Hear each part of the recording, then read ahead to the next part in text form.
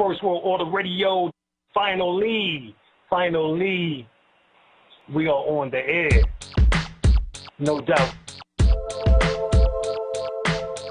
All right. There's always going to be somebody in the building on First World Order Radio. We get on into some of that order consciousness tonight. First World Order Radio every Wednesday, 8 p.m. We got to talk about what is taking place on the planet. There's always going to be somebody in the building on First World Order Radio. First, we need to let you know we're going to be doing more shows, giving out more information on Wednesdays. Wednesday at 8 o'clock, we are now going to make this the hottest day of the week. Preceding others in time, order, importance. The most prominent parts, voices, or instruments. Earthly state of human concerns in existence. An indefinite multitude, quantity, or distance. System regulates to bring about specifics in the group based on value and natural characteristics. Current radiates electromagnetistics of sound through the air, same as your thoughts transmits it. Preceding others in time, order, importance. The most prominent parts, voices, or instruments. Earthly state of human concerns in existence. An indefinite multitude, quantity, or distance. System regulates to bring about specifics in the group based on value and natural characteristics. Current radiates electromagnetistics of sound through the air, same as your thoughts transmits it. You need to understand how magical this, something like this every Wednesday can become. So you need to start getting your calendar right, get your schedule right. You need to know our intention straight out. All right, so, these clues are given throughout the various languages was to piece the puzzle of this ancient mystery school back together again. And what we plan on doing, both of us, is bringing y'all some surefire dynamite. We're going to take this level up a notch. We're going to have stuff to do here. This is not just going to be about philosophies and theories, shit that works. Peace, you back once again with First World Order Radio. Your host, Dr. Alim El-Bey. Bringing on my co-hosts. We're going to bring on Brother RL. Are you here, Grand Sheik? Peace and love, Brother Grand Sheik. Peace and love. How you doing tonight, brother? Doing very well. How's Dr. Alim doing? It's good. All right. I'm doing well. All right, brother. Trying to hang on, get this information out to the people. All right. That's what we do. That's what we specialize in. All right. Right. So we get ready to bring on Olabala. Brother Olabala, you here? Yeah, I'm here. Peace. Peace, Brother Olabala. Doc, how you doing? Peace, Grand Sheik. Peace more. All right. Back again. All right. That'll pull it on him again. All right.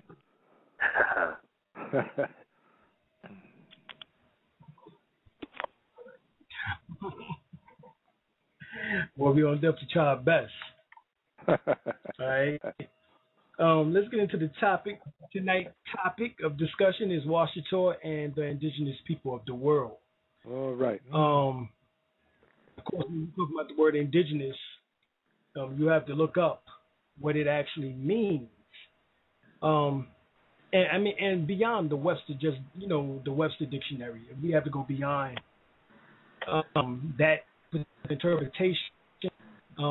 We can still use it, but we need a more international meaning of the word indigenous. We know that the word indigenous applies to being the most ancient or the oldest genealogy or people on the planet. Of course, they come up with another word in which that means indigent, in which that means poor. You know what I'm saying? Or they have given the terminology that means poor. That is not what indigenous stems from. All right? That is their interpretation of it because they're playing word games or trick knowledge. We know that the word "indid," means God or black, meaning people, and then genes, Genius means the genes. So it's talking about the genes of God or the genes of the so-called black people, which i.e. are the Moors. So indigenous means that. They don't have nothing to do with the word indigent, in which that they have translated. Remember, in language, in linguistics, in etymology, in phonetics, we have denotative words or meanings, and we have connotative meanings. So you have to know which one you're dealing with when it comes to that type of information. So when we're dealing with indigenous, you have to understand that we are talking about the genealogy of the original, of the most ancient people on the planet. All right, which is i.e. They said the blacks, dark-skinned people, so-called colored people, people of color, the Moors, which is a more proper noun as compared to some of those other adjectives in which that we have utilized, in which that have now, like the word nigger, which that has now become, being that before the 1960s, it was still written with a little n. Then after the 1960s, as we progress past the 1950s and 60s, we began to ask for it to be capitalized. So they capitalized with the word Negro to be a proper noun, but yet these are simply labels, but I will use these labels in order to get clarity and give you some understanding of when we're talking. You just have to be smart enough, intelligent enough in order to know how to bring sciences together.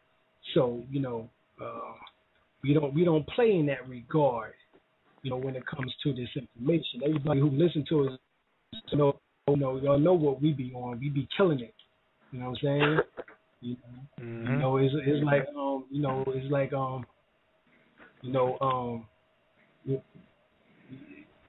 It's really, we really be getting that, at this information. Y'all know, for those who been listening to First World Order Radio, or Dr. Alim El-Bey, for years, or whatever the case is, we be going in and trying to get it, get some clarity on some matters, so that we have to keep arguing about the same stupid shit over and over again, which that's normally what I end up doing anyway.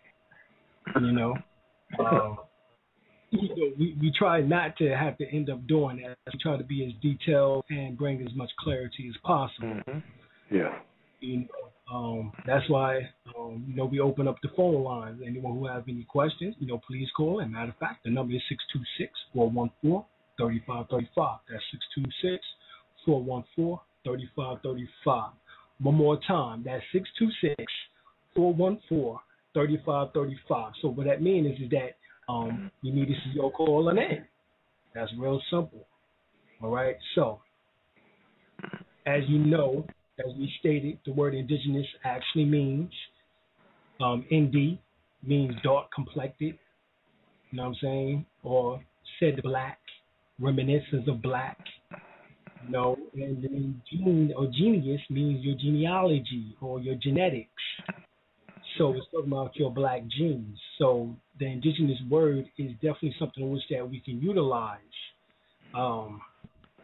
As a matter of fact, when you go to the Inter-American definition or Declaration on the Rights of Indigenous People that was drafted September 18th, 1995, Section 1 says Indigenous Peoples, Article 1 definition. This is what the definition is.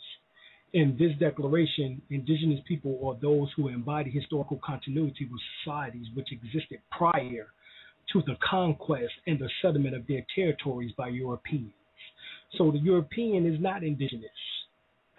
All right? Because everywhere he has gone, he has attempted to conquer and settle. You know what I'm saying? As he did within Africa, with bringing, the Bible and the cross, and then we end up with the damn Bible and the cross, and then he end up with the damn land. Just like you've done throughout, Australia. You go and ask the Aborigines what the fuck happened. Go and ask, Native Americans here, as well as the Moors here, and the different people, from Peru all throughout South America, all up into Alaska. What happened, what they have come in contact with individuals. You know what I'm saying? So when we get that definition, they're not included in the definition of indigenous people. And I'm sorry, I didn't write the definition. You got to get at the United Nations. This is the Inter-American Declaration of Rights of Indigenous People. And it goes on, and it says, alternatively, one, as well as people brought involuntarily to the New World who freed themselves, re-established a culture from which been torn. So that means even if you say that you just came from Africa 400 years ago, then that's fine. You know what I'm saying? Live it up. You know what I'm saying? Right. But understand you as indigenous, because you have the oldest genealogy on the planet coming from out of the interior of Africa. They have found that if you get the hidden history of the human race, or what is known as forbidden archaeology by Michael Creedmoor, we're talking about 2.8 billion years ago in South Africa existed humanoid people which that was able to smelt metal.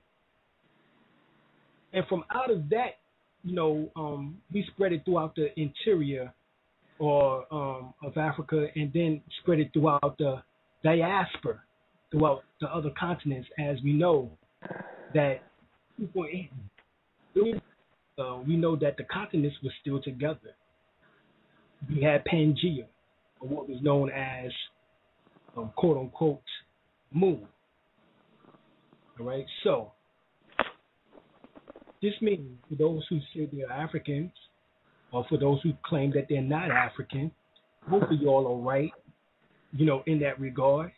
Right. But we're not recent Africans, majority of us, from just 400 years ago.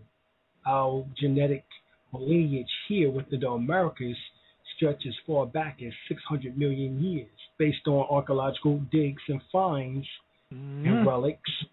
Once again, the book Forbidden Archaeology by Michael Creedmoor, The Hidden History of the Human Race.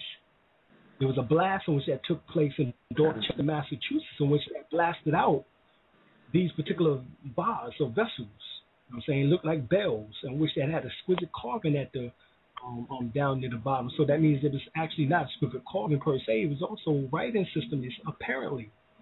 And they said that in order to smelt this type of metal, we talking about 600 million years ago, you had to have had, once again, some high technology.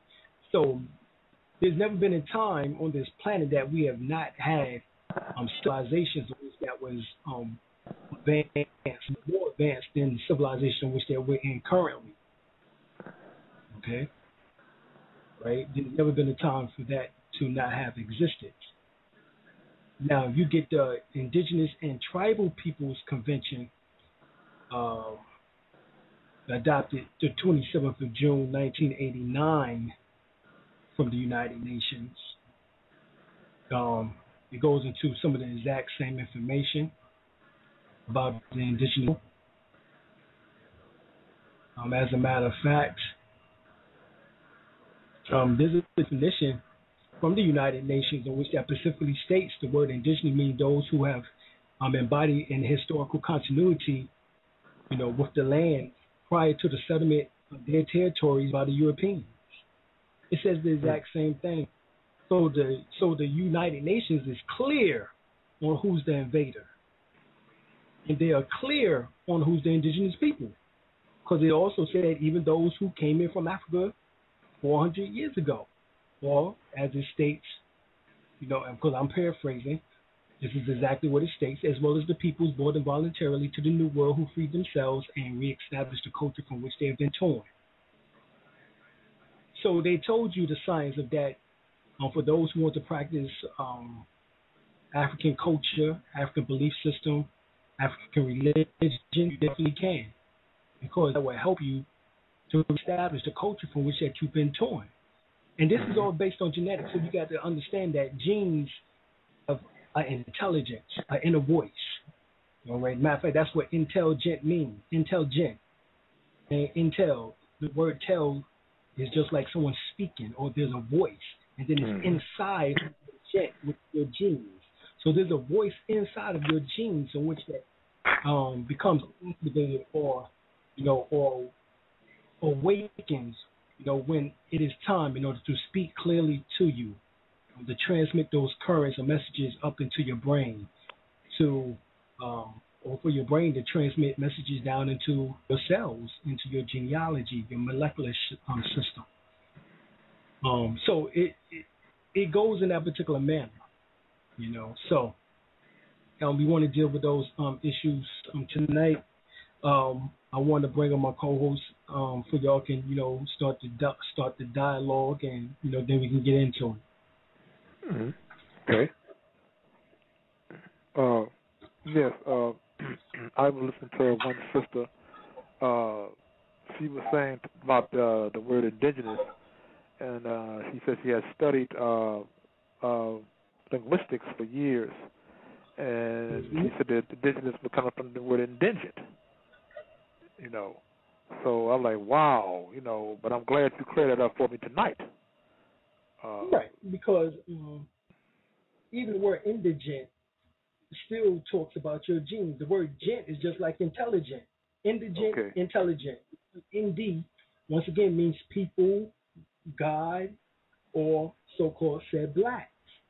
Okay. Or complected, as in indigo, as in Indian, as in Indus, or Indos. Matter of fact, when Columbus came here, he referred to the people as the Indos people, which was not Indian people, but God's people. So those are the words in which that it translates into. And then the word gent or genius, it refers to your genes. So they're trying to say that you have poor genes. If that's the case, poor would be the equivalent to the word weak genes. The only ones who have recessive or weak genes are the Europeans, who have to go around and conquer, and they have the Napoleon complex because they're the least amount of people on the planet Earth. They have appeared to be more boastful and talkative and put on a damn front as if they're superior to everyone. But when you outnumber a motherfucker 18-1, you know what I'm saying? The ones who's 18 and to the 1 shouldn't even think about it. The 1 to the 18, which that have to do some serious thoughts. And this is the reason why for the processes in which that they have developed, which is Human Genome Project, in order to tamper with the genealogy, use genetically modified organisms to disrupt, to disrupt the genes, to do all of these particular things, the chemtrails, the cloning, everything you can think of, cryogenics, everything for them is based on the reptilian portion of the brain. So they actually have psychological, tendencies towards being a psychopath and sociopath. Okay? Right. And I'm talking about those who have calcified pineal glands. Right? And let me be clear about this. The largest amount of those who have calcified pineal glands are the Europeans. We're talking about 60-80%. But then we're also talking about the 35% of Asians, as well as also the 5 to 15% of so-called Africans. Truthfully, none of them I want to be around. Because they're not quite human. They're mankind. You know what I'm saying? Right. And there's a soul development in which that must take place. And when we talk about soul, we talk about feelings. See, as a child, I didn't have to have a book in order to tell me what was right and what was wrong. Right. I was able to feel what was right, what was wrong. I instinctively knew that if I got hurt and if someone did the same thing that I got hurt from doing, I would not want them to get hurt doing what I just did. So instantly, I was able to be empathetic and sympathetic to a person because doing to others is others that have them to do unto you. So that's a soul. Many of these people with these calcified pineal glands have not reached that level of soul development. Matter of fact, their pineal gland being calcified is equivalent to being third eye blind. Meaning, in the yogi traditions, if you get John White's book, The Kundalini, if they raise the Kundalini and the pineal gland is calcified and they do not decalcify it before doing so, then they can actually spontaneously combust. meaning basically that they burn the internal energy, which is over 6,000 degrees in temperature, will burn them up and leave nothing but their damn ankles. Yeah, been a lot of cases of that. Yeah. Exactly. Blow right up. Right, and none of those cases are so-called blacks. Yeah. There's a girl, a white girl, as we would say, pale girl, Albion, who actually wrote a book called Spontaneous Human Combustion. You might be able to get the book from offline. I can't remember her name now, but she stated that all the cases studies in which that she have done, not one Mexican and not one so-called black. You know what I'm saying? In other words, people of color have suffered from this spontaneous combustion. It has always been in European. Yeah. This is why the study of element is very important. Mm-hmm.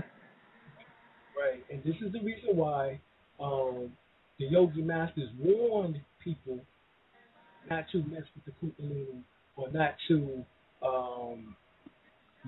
jump into it and, go too far because you can suffer psychosis, you can suffer spasms, you can suffer nerve damage, you can suffer spontaneous human combustion.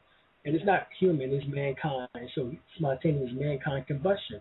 If you cannot handle those particular frequencies, because we're talking about 6,000 degrees reaching up to 2 million degrees. So it's like the surface of the sun, which is 6,000 degrees in temperature, and then as it spreads out, it reaches a temperature of 2 million degrees. Okay? Mm-hmm. It's the same sun that's within you called the Kundalini, or that personified solar energy. This is why you use your breath to take in the solar or the sun or the star energy, so that you can make it swell up at that 19-degree angle or 19.4, 19.5 degree angle, which is at the base of the spine, known as your bone, which is the sacral bone area. And as it becomes alive and revigorated, it comes through those particular chakra system, and it forms like the caduceus that's on the hospital, symbolizing healing. But if you don't have that activated pineal gland, which is that ball on top, or those serpents can touch it. That's why if you notice on the medical symbol, them serpents don't touch that ball. Well, on the original one, it did. On our symbol, the serpents touch the ball. They touch the pineal gland. They touch because that's the seat of the soul. In order to produce those wings, which is the wings, which symbolizes enlightenment, which symbolizes infinite consciousness, which is the expansion of the mind. So, these are definitely some of the things that we have to go over. Brother Olabala, I definitely want you to jump into that topic. Yeah, also, when you look at the lotus flower, it also represents, that awakening. Mm-hmm. Yeah. Mm-hmm. Yeah, definitely. And there's a lot of things that we have to look at. A lot of times people try to get around the word indigenous and use the word native, because it's one thing. It's like, think about it. The Europeans been here, what we would call the Americas, for like, you could say over 400 years, 500 years, right? So they would be considered natives because they've been here over 500 years, but they're not indigenous. Okay. Right. Because a lot of times people say, well, we've been here. Yeah, you've been here, but when you got here, someone was already here. So you may be native, like somebody may say I'm native. Someone may say I'm native New Yorker. I'm a native New Yorker, but you came to New York. You wasn't originally from here, so that separates the word native from indigenous. You can be native to an area, but not necessarily indigenous. Mm-hmm. That's right. You could You could have been there for 500 years. Yeah, you've been there for 500 years, but we've been here for millions of years, billions of years. Right. Right. Exactly. So what is that compared to our millions of years, compared to their 500 years? Yeah. Nothing. You've been here. I mean, 500 years is pretty long. 500 years is pretty long. But you think about the people that was here for thousands of years, millions of years.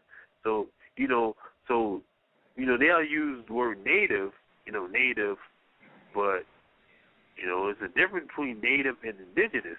That's why that word indigenous is more powerful, It's like a lot of times people say Native Americans. I'd rather you be indigenous than use the word native because, indigenous has more weight because, I've always been here. I just didn't, just come here, That's why sometimes I use aborigine, indigenous. Oh yeah. The way the sister was talking about the word indigenous was talking like it was negative for us. Yes, it is based on their the way in which they give it, brother. Like I said, it means poor. Right. Or as if you can't pay, or if you can't pay for something, or you pay a bill, or they say, well, fill out indigent form. Okay. In other words, you a broke ass nigga. Oh, okay, gotcha. But they have twisted it though. What you trying to say?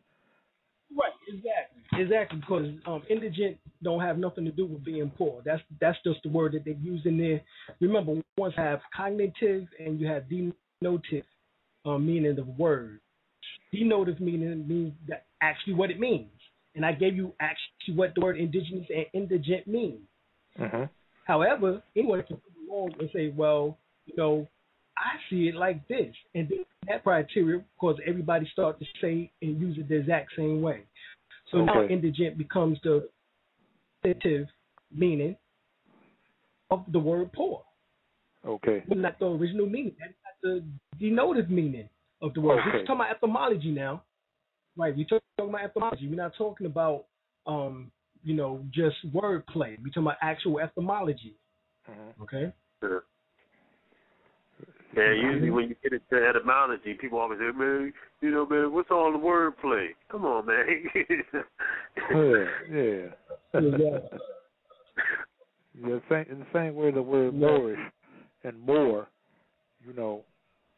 Moorish being an adjective, but I guess a lot of people are conditioned by studying the Circle 7 and the Moorish literature, call themselves Moorish Americans. Right.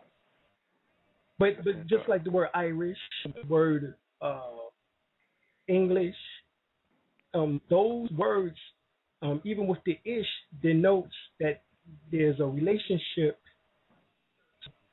Like, for example, the word Moor, when you say Moorish, not only does it mean like a Moor or kind of like a Moor, kind of a Moor, it also means related, to a Moor. By, in other words, national, nation. Okay. So we can say Moorish in the sense in which that denotes the original intent, which was talking about nationality. You know what I'm saying? However, when you get to the cognitive meaning, it means nowadays to be like a Moor, or to be kind of a Moor, right? Because the ish means to be like or to be kind of.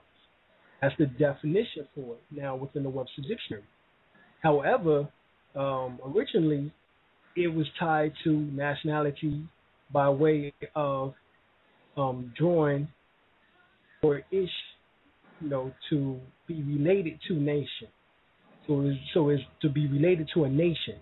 So Moorish means to be related to a nation. That's actually what it, just like the word Irish, all of those denotes to be related to a landmass or to a particular, political status. Okay.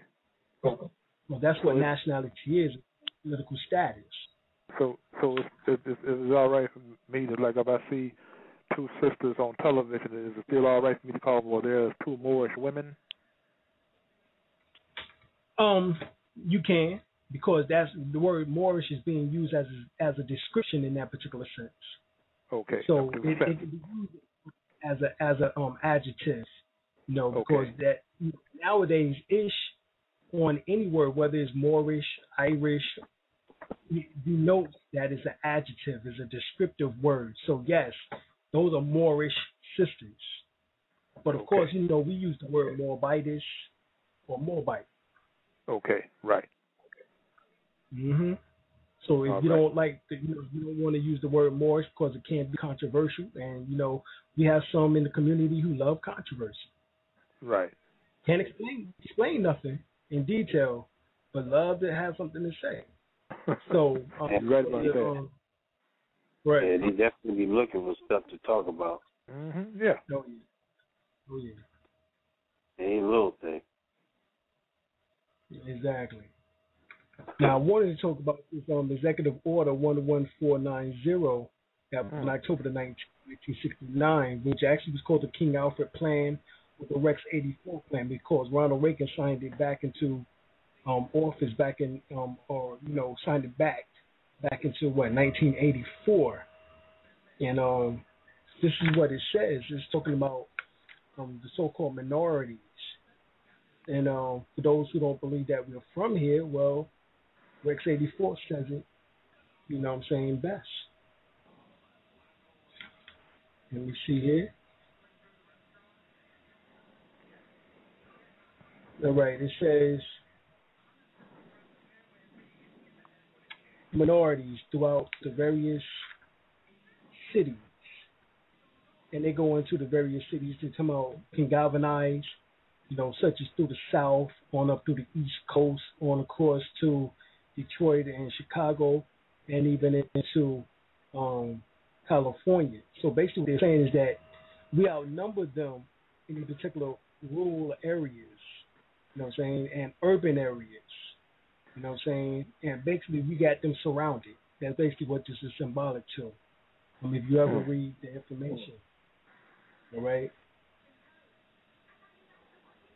But what it says is that we are bound to this continent by heritage. All right? That we are bound to this continent by heritage, and that there will be no asylum. In other words, we cannot seek asylum anywhere outside but here. And because of that, we will be a formidable opponent. That's what it says, that we will be a formidable opponent because we are bound to this continent. We are bound to this continent by heritage. So all that going back to Africa, we couldn't do that. Oh, well, let's go back to Africa. We being mistreated here. Exactly. Right. You see, right. Exactly. You don't have nowhere in order to lay our head like that. You know what I'm saying? Except for here. So yeah, if it came down to it, you have to whoop some ass. And that's basically what that was about. You know what I'm saying? That's what that was about. Was the possibility of us giving the ass whooping, because they were saying that, look, you're gonna have some people, some folks out there fighting, but the vast majority of them are not going to fight. In other words, even the Europeans, the vast majority of the Europeans are not going to fight. They're just going to sit back and like, damn. So they were saying that. This is the whole thing about them trying to create this race war. If they will read their own shit, then they won't even try to do it, because they can never get the people to galvanize to the point of creating a so-called race war or civil war in this country. You know what I'm saying? You have to do something very detrimental nowadays. See, it's not like before. We had a reason to fight because there was slavery. We had abolitionists, who did not agree with slavery, who wanted slavery over. So, they would go and, we had the slaves, so-called slaves, who had some type of consciousness, some type of awareness, like Nat Turner, Gabriel Prosser, Denmark Vesey, or even John Horse, from the Seminoles, who was so-called, who was a so-called black tribe, because the five indigenous tribes, such as civilized tribes, such as the Choctaw, the Chickasaw, Creek, which is Muskogee, the Seminole, and the Cherokee. All of us were related. We all was one family. We all was into a treaty together. If you get the Camp Holmes Treaty, all right, of 1836, the Camp Holmes Treaty or the Treaty of Camp Holmes, you will see that when we all combined and came together, we was known as the WASHITAW or WASHITAW Nations. And this is not spoken of, you know what I'm saying? But it is there. It is in history. Right, matter of fact, there's a book. It says The History of African Americans in Palm Beach County. Check this out now. It was from the Red Heron magazine, April 26, May 10th, 1995. It says, if you see Powell, Osceola, again, I wish you to tell him that I intend to send explorers and surveyor parties into every part of the country during the summer, and that I shall send out and take all the Negroes who belong to the white people, and he must not allow Indians or the Indian Negroes to mix with them. You hear that? The Indian Negroes. Yeah. Tell him I'm sending to Cuba for bloodhounds to trail them, and I intend to hang every one of them who dares not come in. This, you can be assured, is a Negro, not an Indian war. So here they are talking about the Seminoles, okay? Here they are in Florida talking about the Seminoles, and they're describing the Indians as being Negroes. And saying you can be assured is a Negro, not an Indian war. Okay, now, you know, whew. All right, I'm just going to ask you what you think about that. Well, this is coming from Major General Thomas Sidney Jessup, Commander, U.S. Military Forces in Florida during the Second Seminole War of 1836. Well, I was it reminded me of a movie I was watching, and the movie was made in 1940. The movie was named Virginia City. Right. And they had this brother on this wagon. When the movie first came on a wagon, the brother was riding through the Confederate soldiers. And they were saying, oh, hey, Samo, here comes Samo, because the brother's name was Samo. And Samo handed them his papers. Oh, okay, Samo, here you go. Yeah, his papers checked all right, Samo. What you got back there, Samo? We got to check your wagon. Well, we ain't got to do all that checking, Samo. You can go ahead. What you got, though? Oh, I got me some this and that, you know. And well, where you headed for, too, Samo? You going home? Yeah, I'm going home. Fix me some, you know, good food here, you know. Just come calm down. Have a good day. Have a good evening this evening. All right, Samo, you can go ahead, Samo. I wish I could enjoy that food with you, Samo. I know you do. Samo went on about his business. But the other Moors were slaves. And the Confederates said, get back there. What y'all doing? I told y'all to get back there. Do I have to get a whip to y'all? Get back there. He was so mean to them, but him and Samo was cool. Exactly, right? You know, I said, he showed him this paper. I said, this was a free national Moor. That's right. This was a free, I don't know if you ever saw that movie, but this was a free national Moor. Yeah, the same thing was shown in the Roots with Alex Haley. Yeah, the same thing.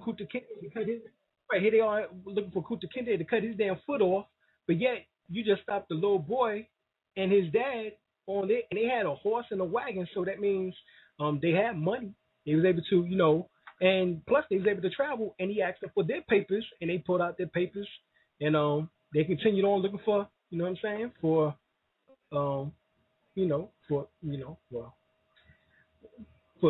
I guess you can say for Toby. Okay. Okay. Now I just put it something. Right. Just put it that way. But they put it out there for us. They put it out there in 1940. They were putting it out there then. Doing it like they're putting it out there. You know they didn't catch it then. And they still didn't catch it in the 1970s. That's right. And even Chicken George, when he got free, he came back, and his son was still enslaved, and then he showed his papers. That's right. And, you know, but his son had to go back. His son was still in slavery, you know, and but he showed his papers, you know, and but his son had to go back. So they showed us little things here and there, but we just couldn't put things together, you know. Right. Yes. I mean, they were dropping this on the people in 1940. I said, man, they were dropping this on people in 1940. I said, man, they're trying to tell you, trying to tell us something. Tell the people the name of that movie again. Virginia City. It was 1940, old Errol Flynn movie. 1940. Right. If you ever catch it. Yeah, but first forget it. Yeah, but they were showing, you know, they showed it in Amistad. I mean, think about it. Why would they even take these people to court for anything? If they were so-called slaves, they should just say, hey, man, take them away and, you know, put them to work. They actually held a trial for them Moors.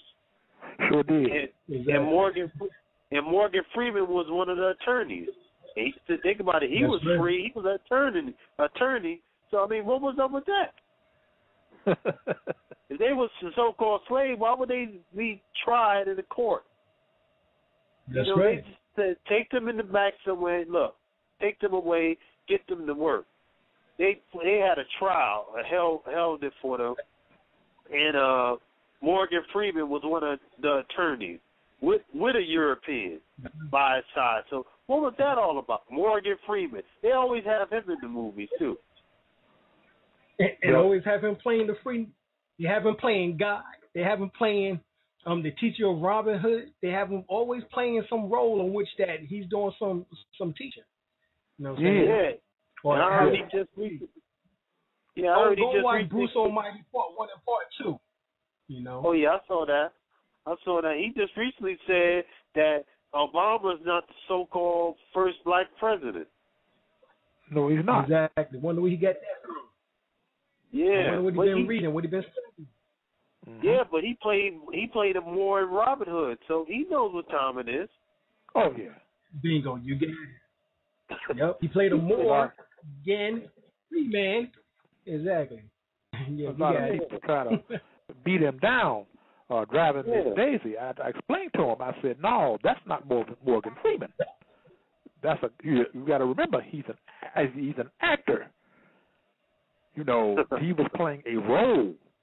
Yes. But that was not him. I don't know what his character is, but I know what his character isn't. Yeah. Right. But that was not his character. I've been watching him ever since I was little, you know, on the electric company. So you know, you get to know somebody by that. Yeah, I saw him. I used to see him back then. Exactly. Back then, you know. So I mean, and all actors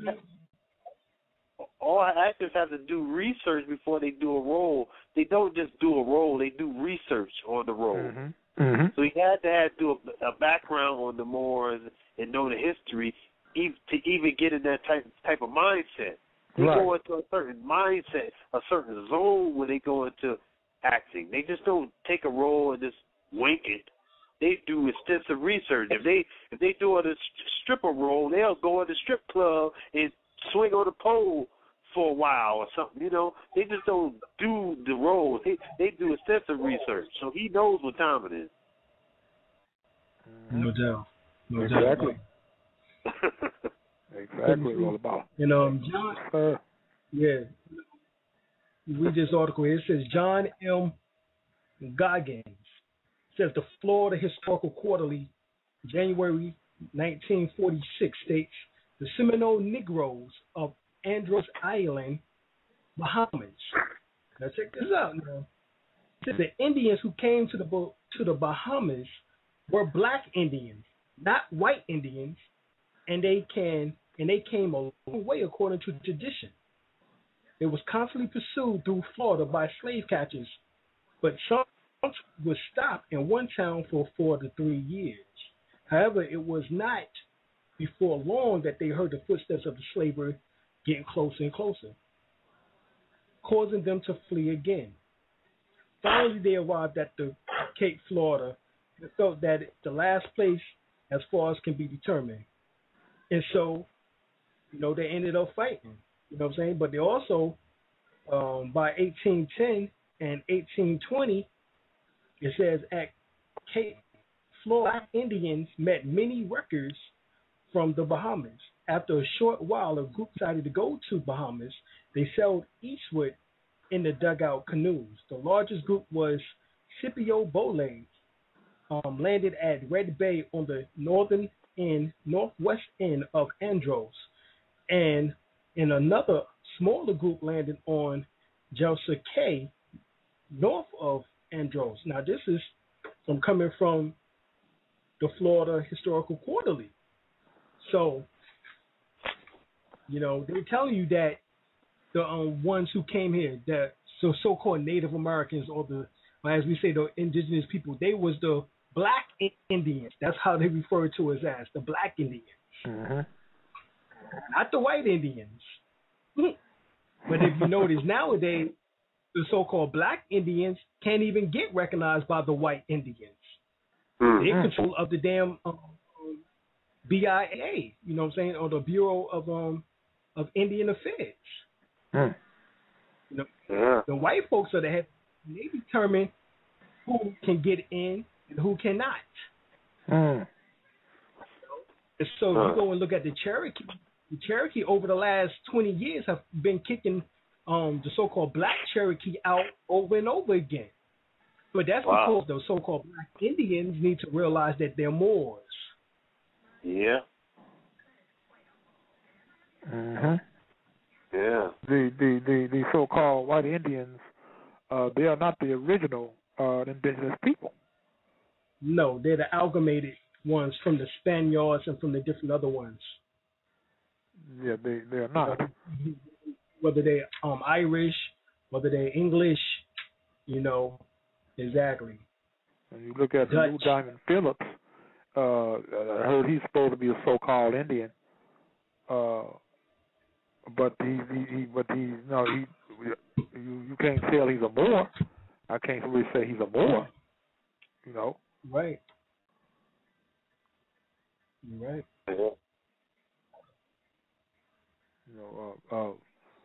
Other so-called Native Americans, they're so, like I say, I can see why they call them white Indians, because their pigmentation of their skin so close to the Europeans. Right. Right. But very few of them will admit, huh? But think about it. This was the 1800s where they had to do that type of thing. If you go and watch the movie Rosewood, you would see even on there when the brother who was a Mason got caught by the Europeans. He said, "Don't eat me, don't eat me." And the cracker said, "Boy, you ain't no Seminole."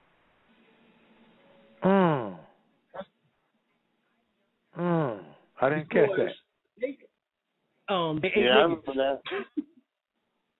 In the movie, they showed you that they would eat niggas. And so the brother who was a Mason, who was a Moor, said, "Don't eat me, don't eat me." And so they was making this distinction between the so-called, now he was married to a Seminole, you know what I'm saying, but he himself wasn't part of the Seminole tribe. In other words, at that time, you had us going as the artificial labels, Negroes, Blacks, and Coloreds, as we still do today. Right. So they was making a distinction that, okay, the Black Indians, who was known as the Seminoles, we don't fuck with them. We don't eat them. But you niggas, we going to eat your ass. Shoot. In the movie Lone Ranger, they was eating so-called Indians or Moors. Yeah. The guy, in the Lone Ranger, the guy was eating them. Mm. Yep. They put the Lone Ranger in a whole different format, didn't they? Yeah, he was. He was eating. Oh yeah, and that's the reason why Johnny Depp played Tonto, because it means stupid. You know what I'm saying? Yeah, he was acting stupid too. Exactly. Wow.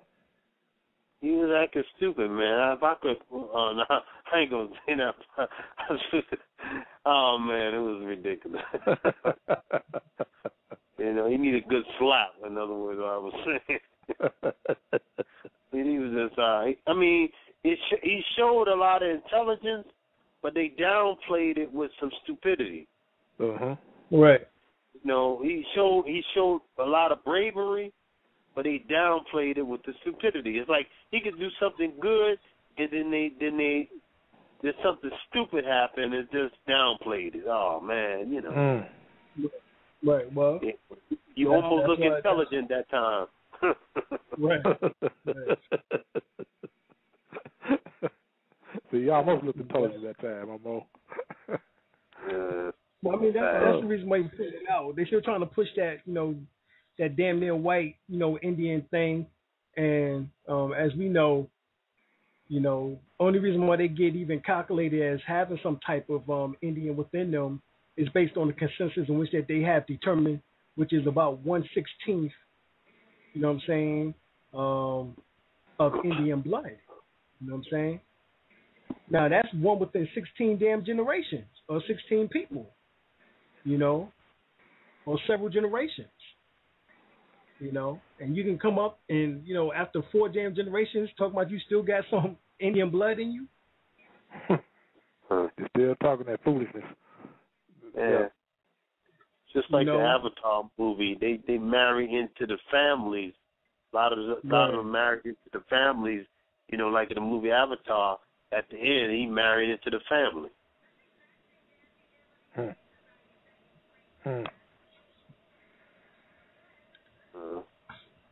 Yeah, they I guess they're trying to. No, they just still don't know. I don't know when they're going to wake up to the fact that we are the Aboriginal indigenous people of this land. People like us, you and I, me and Dr. Alim, you all, Lola Bala, we go to the movies and see these things, and we enjoy them, but not in the same way the rest of the audience, or what we should say so-called blacks enjoy them. Right. Not in the same way. I take it personal, and I get very offended. Yeah. It's oh like man. Like I said, Johnny Depp, I want to slap Johnny Depp. I'm about to say, I know you got offended with that shit. I wanted to slap Johnny Depp. Like I said, I haven't even watched it. I haven't even watched it yet because I'm like, okay, they still pushing this damn white Indian shit. So that was the first thing. Well, I didn't even watch. Right, I know you did. I was just, but it's like, man, just talking about it, just like, man, and it's just more of the trying to, pump that image so people won't have that connection, Why now? Why all of a sudden now you want to make the Lone Ranger? Why now? You could have made any movie. Why that? I mean, because of course you know what Tano means. So what are you really trying to say in here? Right. I mean, you could have and they know what Tonto means. So what are you trying to really say here? What are you trying to do? And what's up with this chemo savvy? What's up with that term? Did they tell you what chemo savvy means up in there? It's supposed to make good friends. I think he did. I think he did, but I just. Now I don't know why your good friend would call you stupid, but I mean, I guess, I've been in arguments with my homeboys, and I guess we called each other stupid at one point in time, but, you know what I'm saying, I didn't make that their name. Yeah, I mean, but think about it. Isn't Tonto in the natives' language? The indigenous person's language? Was that Kimosabi? What language? Yeah, no, Tonto. What language is that? I believe Pueblo, somewhere around in that area. Okay. Of Arizona. Is it indigenous people's language? Right, Pablo. Right, I believe it is. Now, if that is, why would he, knowing the language, accept that? I mean, this is like you calling someone who speaks Spanish something in Spanish. They understand that, and they would accept. That. Right. Now, right. You speak like another language. No, that's like me walking around calling the nigga puta. You know what I'm saying in Spanish? Oh, damn well what that mean, right? Man, and you calling him a name that's an insult in his own language, and he just accepts that, and he hangs out with you. Bingo. Right, and you call him Kimosabi, good friend. Yeah, but the Lone Ranger, he was real stupid. He really couldn't do. He really wasn't nothing. He was an idiot. He wasn't no real hero. He was a coward. He was a fool. He wasn't no real hero. Not really. He wasn't no real hero. He was a joke. He was. He wearing had his face. No, that was the European Wild West of Zorro. You know what I mean? And you had to have a little sidekick. Then later on rendition is the Batman and Robin thing. They always got to have a little sidekick. Little sidekick that always got to be your backup. Oh shit, Batman! But the Moor was the one who held it down. See, as much as he may have been betrayed as a fool, he really was keeping the whole thing together because the Lone Ranger was really the joke. Mm-hmm. He was really the one that was more intelligent and had more courage. Right. Mm-hmm. And was more spiritual. Mm-hmm. Because it wasn't for him, the Lone Ranger wouldn't even been alive. No. Many a day. No. You say his life many days, many a day. So it's just something else. Yeah, it is. Yeah. I notice a lot of the so-called cowboy western movies. I know the ones that were shown lately. I know a lot of them show a lot of dark so-called Native Americans, but they never really explain to them why they are so dark. But I come from them amalgamating among the original Moors of this land. Exactly.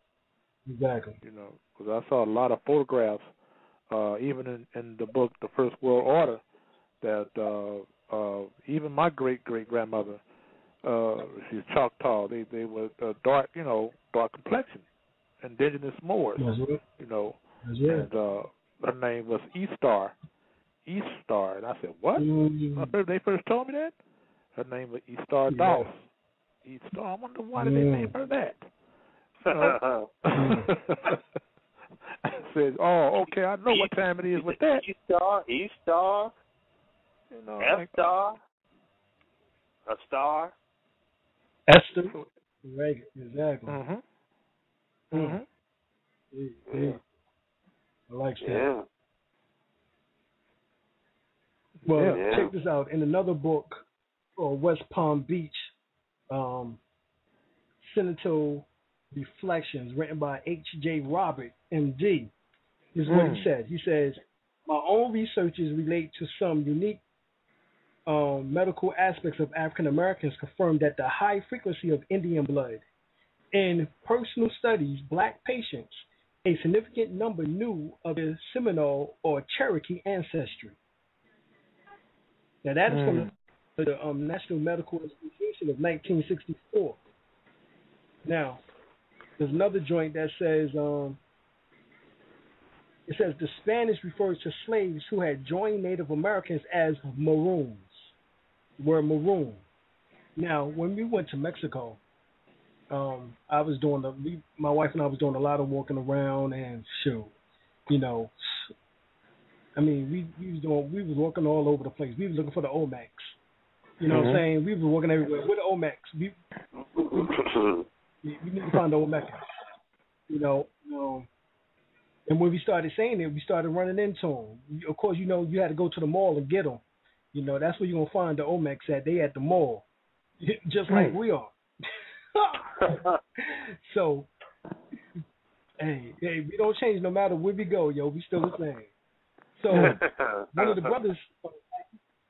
brothers asked me to come in, right? And he was a Masonic brother. And he said, why y'all believe in Jesus? And I said, what you mean? He said, y'all believe in Jesus. Why y'all believe in that? I said, oh, well, Jesus is nothing more than the sun in the sky with the 12 zodiac signs symbolic to the 12 disciples. And he said, you know that? You know that? I said, yeah, I know that. He said, how you know that? I said, because I read it, I study. I mean that's my field. I'm a historian. You know what I'm saying? So, you know, I'm a sociologist. You know, those are my field of research and study. You know, in college. And so he said, then why the rest of your people believe that? I said, oh, you talking about deaf, dumb, and blind Negroes? Oh, because they want to. Yep. And so I asked him, I said, well, how y'all see it? He said, the same way that you just said it, is the sun up in the sky and the 12 zodiac signs. He said, that's Jesus and his 12 disciples. I said, but even more pertinent than that, I said, the soul is embedded inside of the pineal gland inside your head, and there's 12 pair of cranial nerves that sits in a circle around it. And he jumped back and looked at me some more like, you know that? I was like, yeah. He said, and he said, you are on it. He said, you on it. He said, how come your people can't be like you? I said, they could, if they only listen. Yeah. I said, tell me. I said, what do y'all refer to us here in Mexico? You know, so do y'all call us Negroes or what? I mean, what y'all, you know, how y'all refer to us as a people? And he said, oh, we call y'all Moreno. Wow. Pay attention. The word is Moreno. Moreno. Yeah. This is what Mexicans in Spanish call us. They do not refer to us as Negroes because the Negro is an object. Yeah. Like my black computer. Right, my computer is black. That's an object. Yeah. So I use the word Negro in, you know, to an object. That's why when you go to a computer store such as Staples or one of those, and you'll see the word, and you see in Spanish the word Negro when they were talking about a black computer. When they were talking about the description of the computer, they use the word Negro. They don't use the word Moreno. The word Moreno is purposely meant for those of brown complexion. So we are brown complexion. So to us, Mexicans refer to us, those who have knowledge of self refer to us as Moreno. You know, the movie American Me. The movie American Me. But about prison. It was a prison movie. Yeah, I remember that. Right. The Mexican mafia. They said, who do you think who slipped that man that dope? That Moreno in there. So that's what he meant. That Moreno, he did. Yep. Yeah. I said, they call us Morenos. Yeah, they refer to us as Moreno. Yeah, but that's whores. Yeah, but that should be an adjective. The word Negro should be an adjective too, because if you get some Goya beans and get some black beans, that's right. It'll be what is Negro something. Bingo. Right. Exactly. It says Negro. So Negro is used to imply an object as talking about an object, not a human being, not a proper noun. Negro, even in Spanish, is not a damn proper noun. It's an adjective. It's a description. Yeah. So like now, Mexicans know and understands the difference. Then why can't your black ass? Oh, I'm sorry. Why can't you more ass? Okay. All right. Mexicans constantly telling California, constantly telling us who we are. You know, right. But I'm black. Man, I'm African American. So, right. You know, so exactly. Well, see, that's why when you go to the word American, it's clear. Olabala, you have your dictionary near you. Read that 1837 or 18. What year is that you read that American word from? It was 1820. I don't have it on me right now. 1828, because I got it. 1828. 1828. Well, read that definition for us. You got it? Read that for us, brother. L, if you have it on you there. Okay, I don't have it on me. It's on my bookshelf. I can go to my bookshelf and get it right quick for you. Yeah, go and get it, bro. Okay, brother. Hold on just 1 minute. We ain't going nowhere. All right. Yeah. As a matter of fact, kind of messed up. You know, and I think they play games with the English. See, because it's one thing when you deal with English, you play a lot of games. But when I'm back, brothers. I'm back here. Let me see what I highlighted it. Yeah, right. Yeah, when you're dealing with other languages, other dialects, you know, you can really get to the root of things, you know, in different dialects. Because notice in the Spanish you have different words. So you say, well, Negro, Yamarano, but in English they'll just throw one word at you and you know have you stuck. You know. Are you ready for the definition? Yes, sir. Got it right here. Well, hold on before we get to the definition. Let me play this commercial and we'll come right back and then hit him up with the death. All right. Okay, good. All right. All right now. On the radio, finally, we are on the air. No doubt. All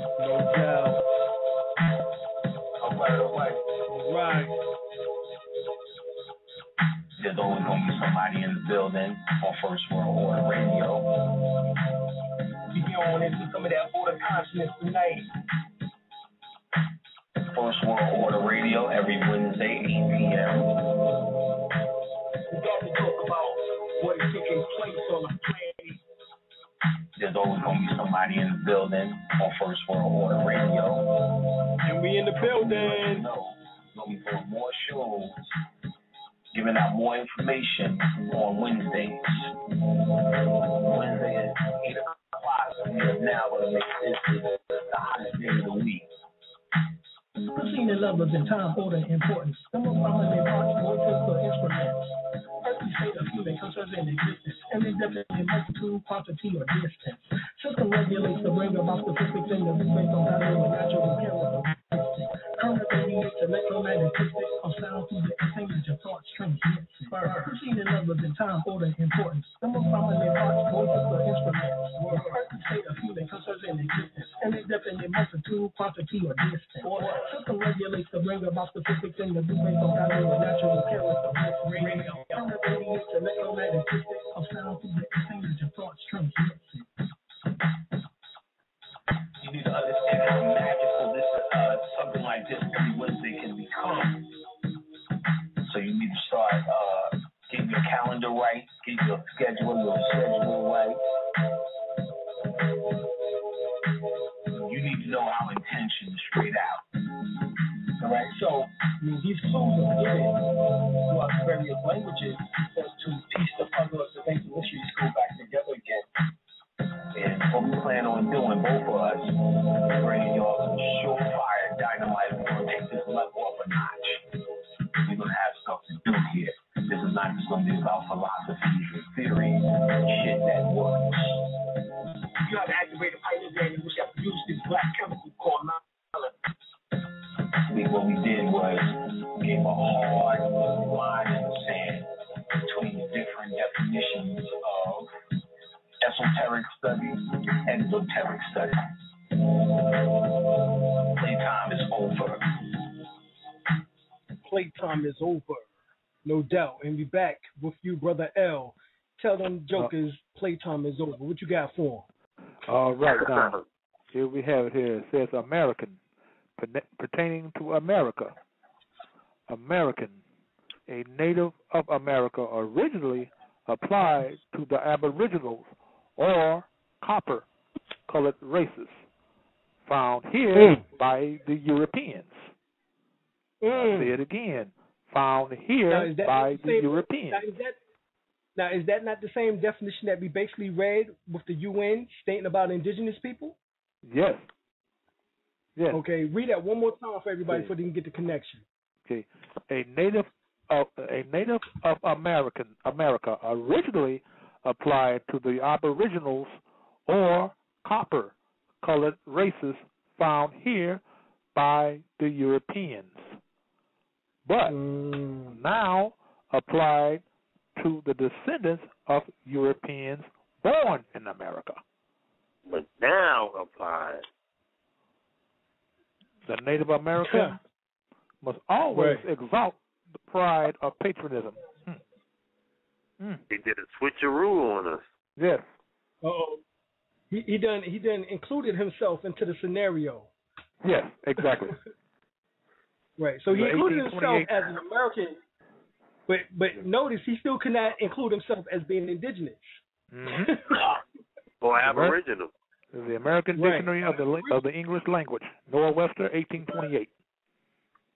1828. God Almighty. So, all right. So we got that science right there, right? Oh yes. And we read for you the United Nations. We read for you the United Nations, where it specifically said that those having historical continuity here in the Americas on their land before the conquest and the settlement of their territories by the Europeans. That was not my definition. That was the United Nations definition. Mm-hmm. And now you have the American Webster Dictionary definition for the word American, in which that it originally applied to the Aboriginal, colored, skin, copper natives. Mm-hmm. All right, now we can take a penny for many shades. There's so-called 16 shades to black, as they would say within the Nation of Islam and Nation of Gods and Earth. 16 shades to black.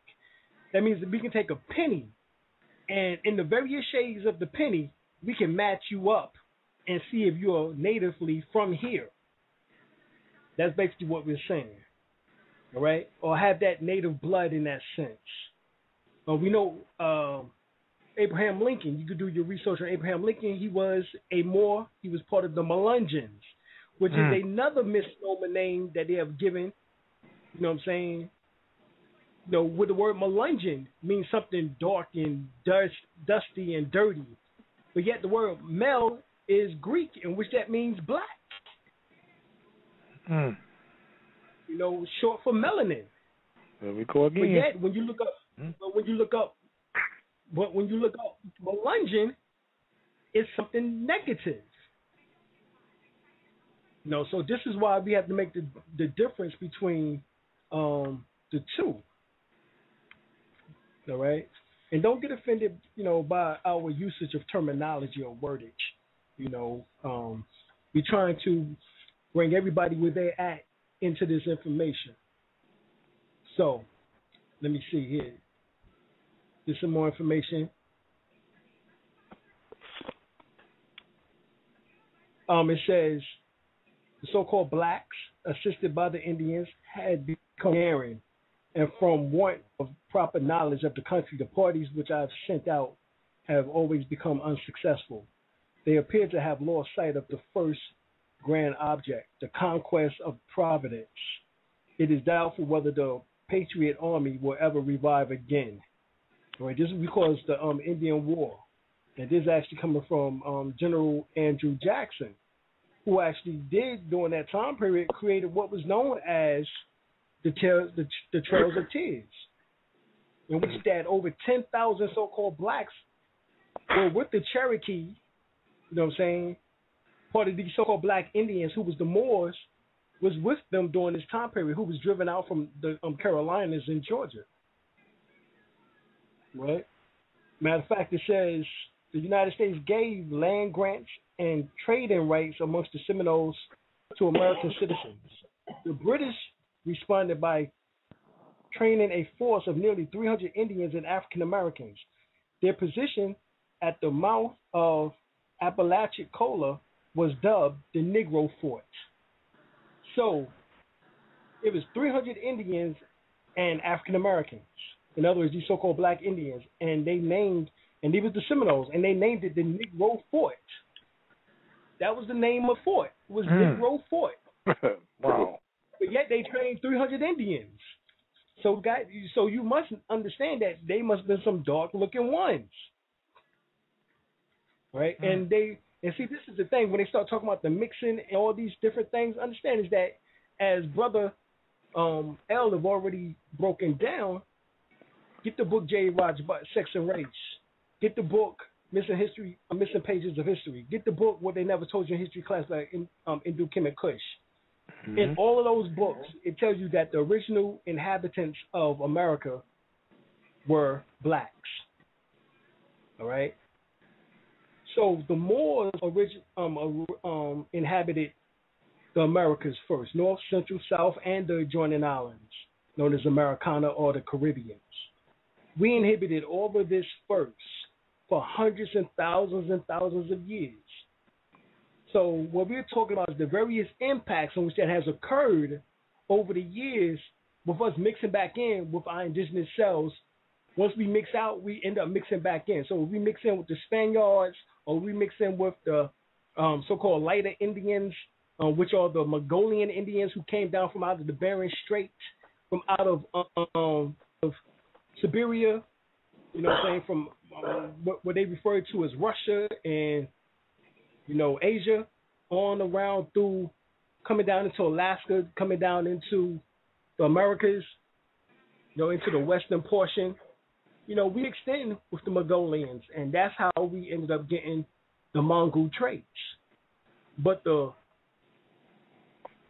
Olmecs, who came to South America, came up into the interior of Mexico, came up into the Mississippi Delta, all the way across into the south, all the way up the eastern seaboard, all the way across to Chicago, Illinois, and Detroit, all the way across there, and then all the way in California. You know, all of these so-called people were Moors. It was the same black who was here, descended from the Olmecs 6,000 years ago, descended from the Folsom 75,000 years ago. And this is all coming from National Geographic magazine. Also, you can get David Childress's book on the lost or the ancient lost worlds of the Americas, something like that. And also the Lost Realms, written by Zachariah Ascension, when he writes on the Olmecs, not just being the Anunnakians, but all and the Anunnakians being the descendants, you know, and the descendants being the Olmecs, you know, which he speaks about in that book. So that ties us back to that Anunnaki and Sumerian legend right there in the Lost Realms. He tells you that that the Olmecs were not just the oldest civilization in the Western Hemisphere, but we was the Olmecs. We were descended from them. No, right. You know? That was descended from the Anunnakians, I should say. You know what I'm saying? And, you know, a lot of people want to talk about the Anunnakians. Well, the Anunnakians, you know, they came down and, you know, in the group of 50 and so forth, and they populated and they made Lulu, which was the, man in his image and after his likeness and blah, blah, blah, and all that good stuff. Well, they tell you, he tells you in the book who the Anunnakians were and their descendants, and they were the Olmecs. In other words, the Olmecs are descended from the Dogons from out of Mali, who was actually in Egypt 8,000 years ago or 6,000 BC, before Christ. Before the Christian time, and it tells you, you know what I'm saying, of that lineage. We're the ones of the high priests of the order of Anu or On. We're the ones who built the pyramids. We're the ones in which that built the mounds. So hence the mound builders, in which that we now become known as the WASHITAW. So this is what all of this is actually connected to. All right. Sentiments for the removal of the Seminole Negroes preceded that the Indian removed. As early as 1821, the Florida Indian agent said to the Maroon, which are the Negroes, who lived amongst the Indians that it would be necessary to remove from the Florian this group of lawless freebooters amongst who runaway Negroes will always find a refuge. Although he admitted that if force were employed, the Indians will always take the Negroes' part. In other words, if they was trying to, they could never get the Indians to betray the Negroes. We need some good. We need. Where the hell's the Seminoles at now? God damn it! Damn, that's what we need. You gotta put on. You gotta put on a no snitching shirt for people to not snitch. Exactly. Right. Exactly. We gotta put on no snitching skirts. You know what I'm saying? All types of shit. You know what I'm saying?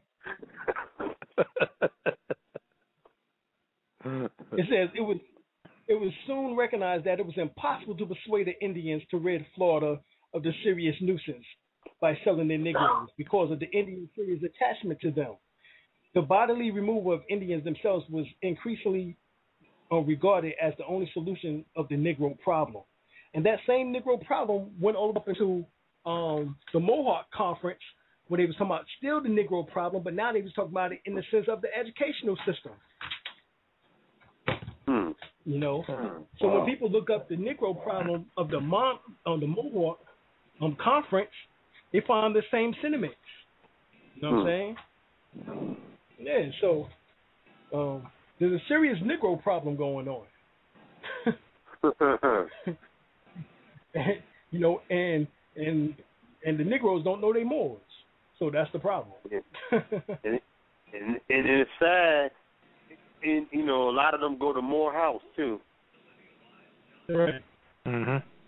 And they say, what's Morehouse? Well, that's a black university. Wow. How they missed that? Your school is Morehouse University, and you said it was a black university. Wow. Right. No, it's a black university. Wow. Man, I mean, if you was on a game show, you would have been that close to winning $1 million, but not close enough. Wow. Oh, exactly. man. And then they got the colors, you know, on maroon, which is the color of the Fez, and the Morehouse is talking about Alhambra of Spain, because that's the Morehouse or the Red House. Exactly. You know, and they got a team called the Maroons. You know, because they got a few teams, and one of the teams is called the Maroons. I mean, like, how many clues are they going to give you? Exactly. Man, that's sad. Yes, it is. That is really sad.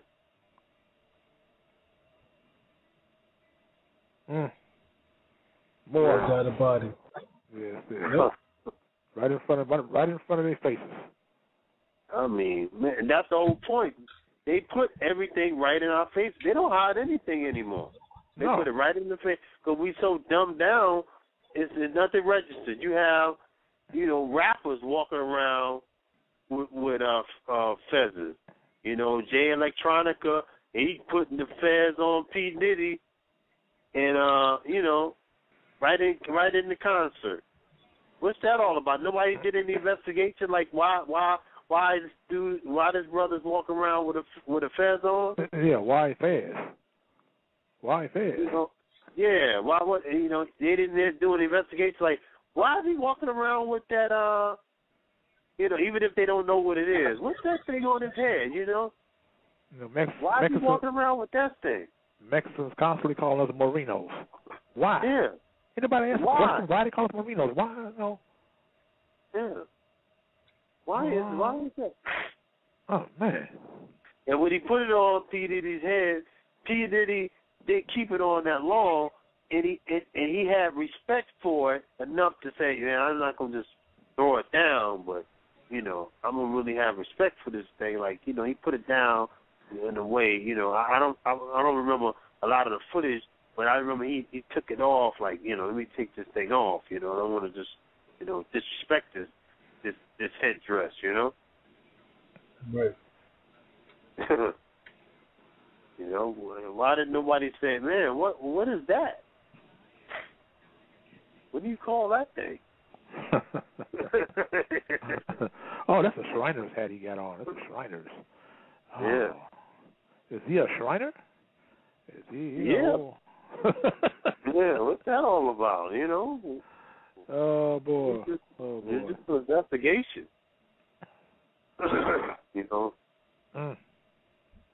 Yeah. It definitely calls for investigation more. Yes, it does. Yeah. Oh, man. I mean, if the Mexicans can recognize us as Moors, how come we can't? Why so hard for them to tell us our own people that they're Moors? Well, like I was saying before, in the language, they have different words that mean different things. Where they know clearly that when you use Negro, is an adjective which describes the thing, and when you translate Negro, it translates as black. Like I said, if you get a can of Goya beans and you get black beans, it's Negro something. I forgot what the word is for beans, but it's Negro something, the Spanish word for beans. So it's obviously Negro means black, and it's an adjective because it's describing the beans. A coat or a table, a chair or something. Or a hat. Yes. So, but then you'll say, okay, what is your term for someone who looks like me? They'll say Moreno. They won't say Negro.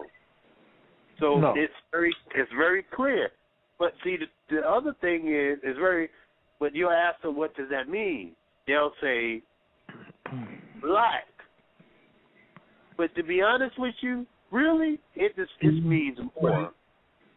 It really means more. But they play with the definition too, because if they say it means more, they're gonna give it up. So they'll say it means dark, it means this, it means whatever, a dark complexion person. Because they already got a word black, which is Negro. So that has to mean, because you already got a word for black in the language or the dialect. So either that means something else or a different kind of dark complexion person, but really it means more. It is a Spanish word for more. Yeah, exactly. But they're not going to tell you that straight up, so they'll say, well, it means dark, it means, Right, in which that the closest word in English language or yeah. Just like the word more in Morehouse University is More, which is like the French way of spelling it. So, just like you have in French, you have for love, amour. So you keep hearing that word all around. So. So when you think of anything pertaining to the Moors,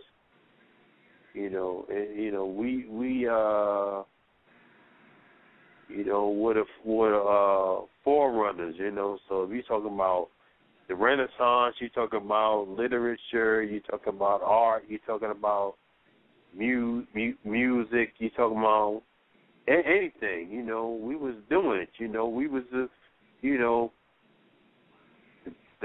best lovers, So of course they're going to have a word meaning, that connects with us. Right. Because we were the best of all everything that you could think of. So of course you got to have a word in the dialect that means that connects with our more in there. So but a lot of times they can't even raise their own children. A lot of us, a lot of the sisters are taking care of their own children. So they really a lot of times are disconnected to even treating each other a certain way, taking care of their children, Mm-hmm. So we always doing everything, Mm-hmm.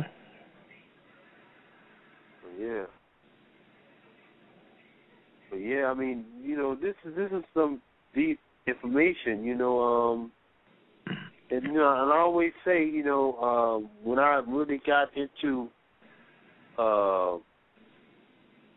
learning about my Moorish heritage, I mean, I approach it from different angles, Right. But I really looked at the history of WASHITAW, and I said, man, this is connects more with me. Aboriginal derived from Old Latin word aborigine, which means first and earliest known natural peoples, and pertain to their culture relating to their possessions, their customs, and their land. Aboriginal is an adjective which qualifies a marked and distinctive characteristics, which confirms a connection to and a notes possession of the first natural people. Aboriginal is distinct from and is opposite of immigrant. Now, what is an immigrant? Immigrant is a Latin word. It comes from the immigrantum, which means one who is not a native, or that which immigrates, and more specifically refers to a people who migrate from another place, country, or land to another land, place, or country as a settler. A settler is one who comes to and immigrates to another land with the purpose or intent to establish a colony in the land or place not their own in origin. All right? So we know from the definition, the European is not the origin of the Americans. No. So we're gonna go into those closing remarks here. So I want definitely y'all can go into the information. We got the closing remarks. For those that want to call in, call 626-414-3535. That's 626-414-3535. Call in now. All right. Brother L, what you think about that? Well, it's just like I just read in the book here, the 1828. It's their own English dictionary, American Dictionary of the English Language, 1828. So the so-called, I call them title Americans, which are Europeans, they're actually telling you themselves that they are not indigenous or aboriginal of this land. So, like they say, what the proof is in the pudding. Well, there you have it. They're telling you on their own selves, that they're not the original Americans. So they can take that the way they want to take it. As far as I hope we did, well, I believe we did some good tonight, as always. And I will advise all the audience to keep on tuning in on the First World Order video show. And you learn a lot of science here, because we constantly dropping it on you. They can't stop it, because the consciousness is out there. It cannot be stopped now. It's too late. The Aquarian age. All right. Yeah. I mean, we pretty much proved the fact that, we are the Americans. Mm-hmm. So we don't have to, be ashamed of that particular term, and we can be,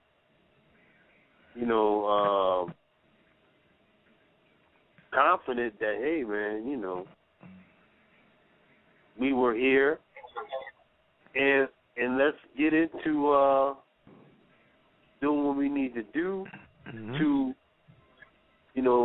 put ourselves in a position to benefit from all that we have as far as the rights that we have as the indigenous people. But outside of proclaiming our nationality as Moorish American, we are not entitled to that which it rightfully belongs to us. Mm-hmm, no doubt. Because if you study the Declaration of the Rights of Indigenous People, there are some great things being said in that declaration or those rights, which are inalienable rights. And we could really benefit from proclaiming our nationality.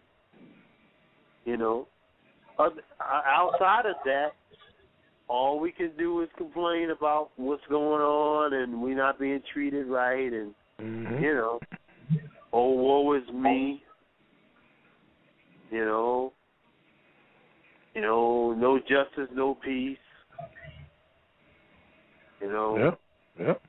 Walk around with a gun that you're not going to shoot because you're really scared and you're not going to really shoot. So, stop fronting like you're going to shoot. You're not going to shoot. Right. If you wanted to shoot, you'd already shot already. Right. You know what I mean? So we have to figure out different ways of fighting, because and majority of the time they're not picking up guns. They're picking up pens. They're picking up pens, and they're picking up pieces of paper. So they're using their pens to war. So what is mightier, the sword or the pen? Because most of the time they're picking up pens on us. They're beating us down with pens. Mm-hmm. So what's really going on?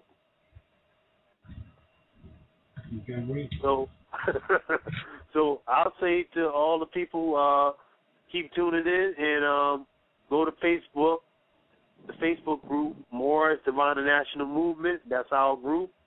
Become a member of the Facebook group. Participate, and we'll keep you posted on what we're doing and upcoming events. And tune in to First World Order Radio. No doubt. And we got a caller. 704-704, you're on the line. Peace to the Moors. Peace, guys. Peace, God. What's going on, man? It's Brother D, man. I try to get y'all a ring every week or two, so I listen to the show every week, but sometimes I don't catch you to call in. It was a good show tonight, man. Y'all was building, y'all was going in, man. I be trying to school people on, the Moorish heritage and everything, but you know how these people are. But I'm staying focused on what I'm trying to do. I got my little guy here. He about to tell y'all peace too. Tell the Moors peace, man. Peace to the Moors, man. All right, peace, God. All right. Yeah, my little man. I'm trying to bring him up, man. But that's what I wanted to call y'all. Thanks, man, for the insight, man. It's been a good show tonight, man. Y'all went in. Oh, thanks. Appreciate you. Peace, man. Peace. All right, Brother Olabalo. I mean, it sounded like we did like we did some things tonight, or what? We did a little something. Oh yeah, definitely. Definitely. And I always look at when they cut us off, or I get knocked off. I said, man, we must have been cooking. Oh yeah. So that's how I look at it. You know what I mean? They say, they always say, if nobody ain't hating on you, you ain't doing nothing. That's right. That's what I be hearing sometimes, So hey, that's all good, I take that. Right. You can't like Brother L said, you can't stop it anyway. So hey, we gonna keep coming regardless. So hey, Right. The conscience is out here. It's out here. No doubt. All right. For those who want to call in once again, we got 9 more minutes left. We got 626-414-3435. That's 626-414-3535. Give us a call. Ask a question if you need. All right, we got area code 202. Area code 202. You're on the line. Peace. What's good? Peace, God. All right. I'm the one. I don't know who controls the emails, but I'm the one looking for a 350 dually. Right. I got you, man. All right. No doubt. Yeah. Yeah, and that's for everybody. Hit Alim up. If anybody run across, it's got to be under like 180K, diesel preferred. But anyways, do y'all have any experience setting up an LLC in however what type of way, like without getting, like I guess without getting taxed or whatever? Because well, you like have to do it. Seminole. Right, you have to do it in Delaware or either in Nevada. Oh, you got to go to Delaware or where? Right, you have to do it in Delaware or either in Nevada. That's what you would do in order to not to be taxed or to be tax exempt. Now, most of the other states in which you do an LLC in, you have to pay like $200 or more annually just to have the LLC. Right. So it has to be done. Right. And then, if you of course, set it up over there, could you transfer? Right. Well, I mean, you can actually do it over the phone. You know what I'm saying? You just simply send your monies in, get the address and your monies in with the documentation which you can download from off the Delaware website or either Nevada website, in which that deals with the LLC, which is a limited liability corporation or company. For those who don't know what LLC is, what that means is that you're able to function as an actual corporation, and in those particular areas, you're tax exempt. You know what I'm saying? So you definitely want to check that out. You know what I'm saying? Like you said, Delaware and Nevada. All right. Yeah, that's hot. Look into unincorporated associations. You also want to look into unincorporated associations. Unincorporated associations. Right. Unincorporated. Right. So you take those to the bank to set up a business account, that instantly puts you within the bracket of what is called a non-tax bearer, or a non-tax, or a non-tax bearer, or what is called unbearable interest. I think it's called. You know what I'm saying? So that means the IRS can't just come in and start looking at your assets and start doing an audit on you. Right. Okay. I got you. It's called a non-bearing interest account. So you want to get a non-bearing interest account. That's what you would get. You know what I'm saying? All right. So look into that. So those are the two. LLC. That's if you want to do the incorporation, or either you do it with the articles, or either you'll do it with an unincorporated association or organization. So you want to check those two out. I appreciate it. Peace. All right. So, Brother Olabala, you back with us? Yeah, good. Yeah, you got me again. You're getting good, brother. Yeah. It's all right. It's either going to be you or me. So, Brother L don't never get knocked off. He always on time. For some reason. For whatever reason. Brother L don't never get cut off. That's why I got to start. That's why I got to start letting him open up the show. Right, that's why I got to start letting him open up the show sometime. Yeah, I better change my voice sound like Brother L or something. Maybe put a little more faith in there or something. Oh, you got enough faith, man. Right. You got enough faith. Yeah, but that brother touched on something that I was thinking of too. He was right on point because a lot of people want to start corporations. 501c3s and different corporations, and when they're under the jurisdiction, how could you be free and still be under their jurisdiction? So I'm glad that brother asked that question because I wish we could do a whole show on that. Well, actually, we can. And the best way to do it right now is, like I said, is the unincorporated organization or unincorporated nonprofit organization, in which that you would go to the Secretary of State, pay about $5 for the form. Once you get that, you fill it out. Then you call the IRS, get an EIN number for it. Then you go down to the bank, open up a business account. Then you start putting all your assets and all your property under that particular, business. And you don't function any longer as an individual. You now function as a corporation. Or in this particular case, an unincorporated corporation. Right? Or yeah. Yeah. Right. Unincorporation. Right. Right. Unincorporated. Right. Association or unincorporated nonprofit organization.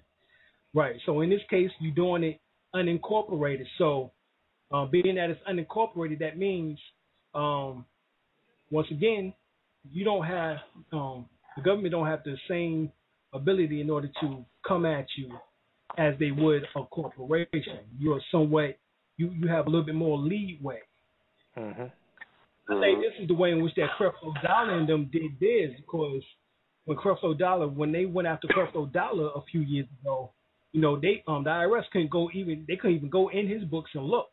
So I'm thinking that he had to that they had to transpire that into a trust. So the next thing is to look into putting together a trust. Yeah, because I remember when they did that. They was looking at all of them people's books. You didn't hear too much about it afterwards. Is it pretty much like the UCCs or? No, not necessarily. I can't say they was functioning in that capacity, but I'm thinking it's the way in which that they had their church set up. Mm-hmm. Yeah, it's the way that they had their church set up. Cause they got 501. They probably got 501c3, but then they also have something that's for profit. Right. Like the rich people say, control everything, own nothing. Right, that's David Rockefeller. So definitely, that's what you want to do. So by putting everything into a trust, after you get protected, that's exactly what happens. You own, you own everything. You know what I'm saying? At the same time, and control it. You don't own, but you control it. Put it that way. Yeah, so cause they say because they said, well, this is the church's Rolls Royce. Church want me to Rolls Royce. Oh, the churches. Exactly. Even in the nation, they said, well, this belongs to the nation. This doesn't belong to me. This belongs to the nation. Right. Exactly. Exactly. So, because it's a corporation, so that's how they do it in the secular world as far as protecting their assets. It's under the corporation. Mhm. Yeah. That's right. You better get with it. Yeah. Get with it. I stay with the UCCs and the executive letters. I stick with those. Right. That's why I stick with. That's why the prophet set up the temples. The way he did it, not the way that things is going on. 501c3, because that's under the jurisdiction. But the way he set it up was perfect. Right. That's why within some states, when you go and do a church affiliation or a church or a temple, mosque or whatever it is, it's real simple. They have you having to do your research, on those particular things, on trust. In particular, the best trust is like the way that you said Prophet Noble Drew Ali did it, which was a pure trust or an express trust. Yeah. All right, that's what it's called, an express trust. So a common law express trust, and that is definitely the way to go. Mhm. Dealing with the law of the land. Right. Yeah. Yeah. And that is the constitutional law. Right. Yeah. Like I say, the executive letter is the way to go. The executive letter and the UCCs. Well, the executive letter is, all that is personal. What that does essentially is to make your strawman civilists more obtuse, which means dead in the eyes of the law. So that means that in the court of law, they shouldn't be able to bring up, Robert Anderson. You know what I'm saying? They can't bring that name up. They have to refer to you as Mustafa Alim El, or whatever the case is. So that's the reason why that's what that does. And it expatriates you from any jurisdiction in which that they have already assumed to have over you, even though you don't have to expatriate, by the way in which that they claim to do it. You know what I'm saying? Because actually you're not a U.S. citizen to begin with. You're not a 14th Amendment. The 14th Amendment was never fully ratified based on the Dred Scott case decision. You are not a U.S. citizen, nor will you ever be. So these are the things in which that we have to understand and recognize. Right. Right. Now I get it. Yeah. But we getting ready to raise up off it here. And matter of fact, any closing remarks before we go, y'all? Yes. Go ahead. You can go. Yeah, I was saying, which one is the more what you could say more powerful, the UCCs or the executive letter? Right now, any and everything works, brother. I mean, this is the whole thing. Each one is different field. One is common law, which is the executive letter, and the other one is dealing with amorality, which is maritime, which is dealing with commerce. So you use each one respectively. There is not one more powerful than another one, even though they claim that that the executive trust or the executive estate is, is more powerful. But there's many things in which that's going to be worked at. There's no one silver bullet. So it's about us blitzing it and making everything work at the same time. We want everything to work simultaneously. Hold on a second. Go to the phone line. We got area code 818. Area code 818. You on the line? Greetings, brother. Peace. Greetings. Peace. I just had a quick question about the trust. Could you go into a little bit more detail in that? I guess I'm basically trying to find out, once you nationalize, you set up I was looking up some information about incorporated business trust. I got a little confused in a part of it where well, you don't want a business trust. Right, you don't want a business trust. You don't want a business trust per se. Unless you want to run your family like a business in that regard, like the Rockefeller Foundation or the Cogney or the Morgan Foundation or Ford Foundation, whatever the case is. You know what I'm saying? If you want to make it into a foundation, then yes, you'll run it in that business way. You have the family in which that, based on, who have, what son or what daughter becomes the head of the company, and that's what their group position is groomed, what they're groomed into. That's where that the Rockefellers and them work. So if you're talking about in that sense, then yes, you need a business. Otherwise, you need a common law express trust. A common law express trust. That's what you need. Okay, now is that the kind of work? Okay, now is that the kind? I guess I don't want to get confused. I heard some information on another radio show, and the brother was breaking it down, saying that you can set up the family trust and the business trust. Right. How do you all set it up? Right. That's how you do. That's how you set all of that up. Right. That's what I'm saying. You want to. The family trust can actually become, what we call, part of the business. The business trust can be part of that, part of that family trust. All that can be tied into it. It's the way in which you set it up. And everything is based on common law in this regard. Okay? I guess I was looking at the end of it. When you buy land and you buy property, it was a part on there where you could put the property and the land right into the trust so it won't be touched? Exactly. You got it.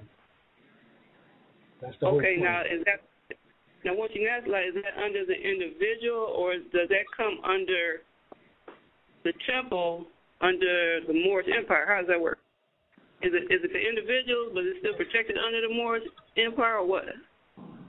Or just separate, just on your own? Right. Listen, it's based on the name in which that you use.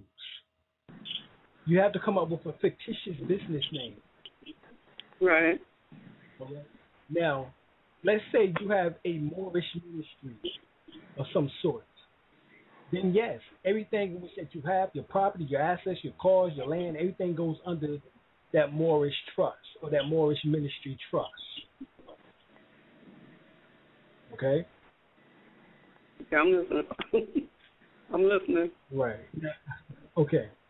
All right. Let me explain it this way. All right. Let me see what's the best way I can explain it.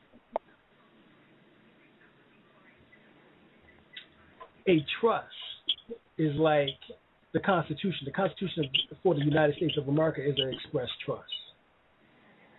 The Articles of Confederation, the Articles of Association, all of that is an express trust. The Declaration of Independence is an express trust.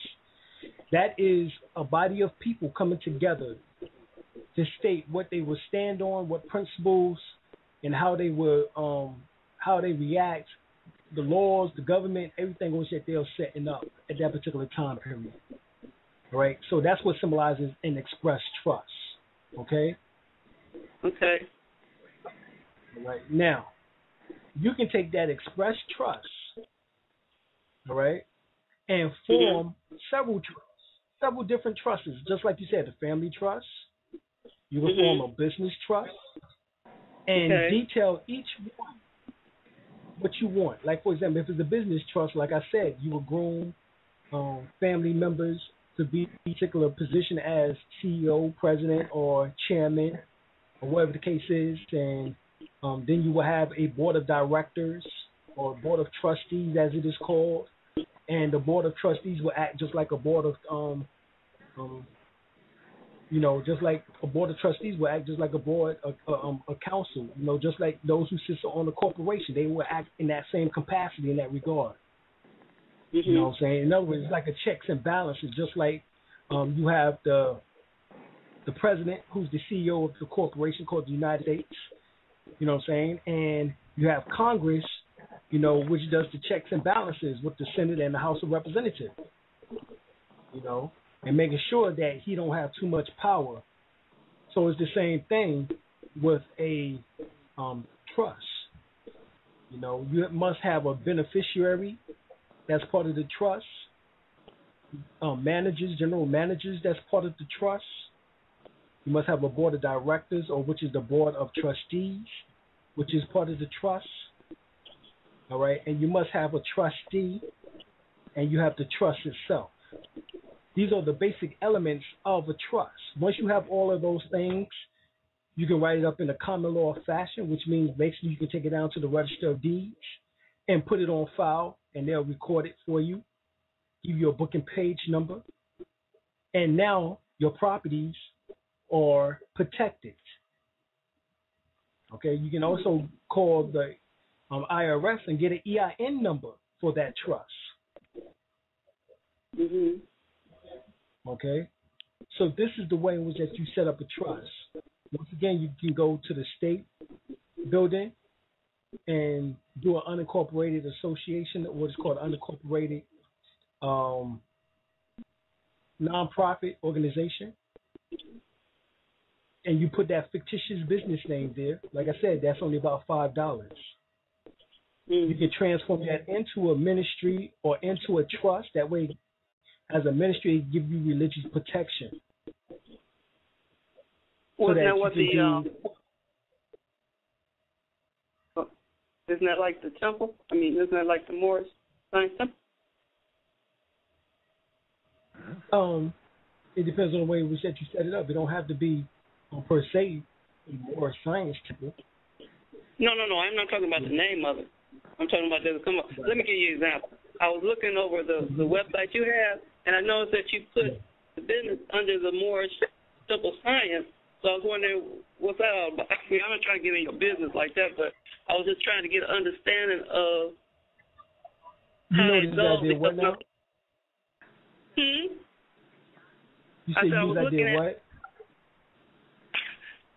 It looks, the way you have it on the website, it's like you put the business underneath the temple as protection. Right. I didn't quite understand that. So I was wondering when other people join the temple.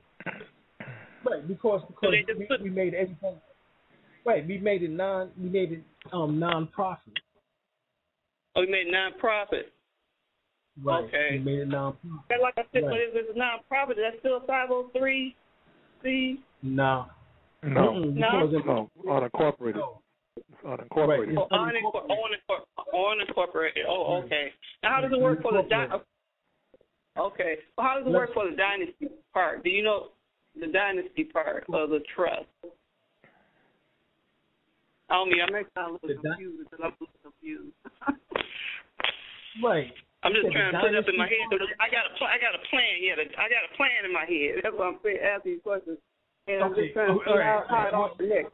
All right. But this is what we're going to do. We're going to go to the laws. Because we're going to do what? We're going to go to the law. We're going to go to the law.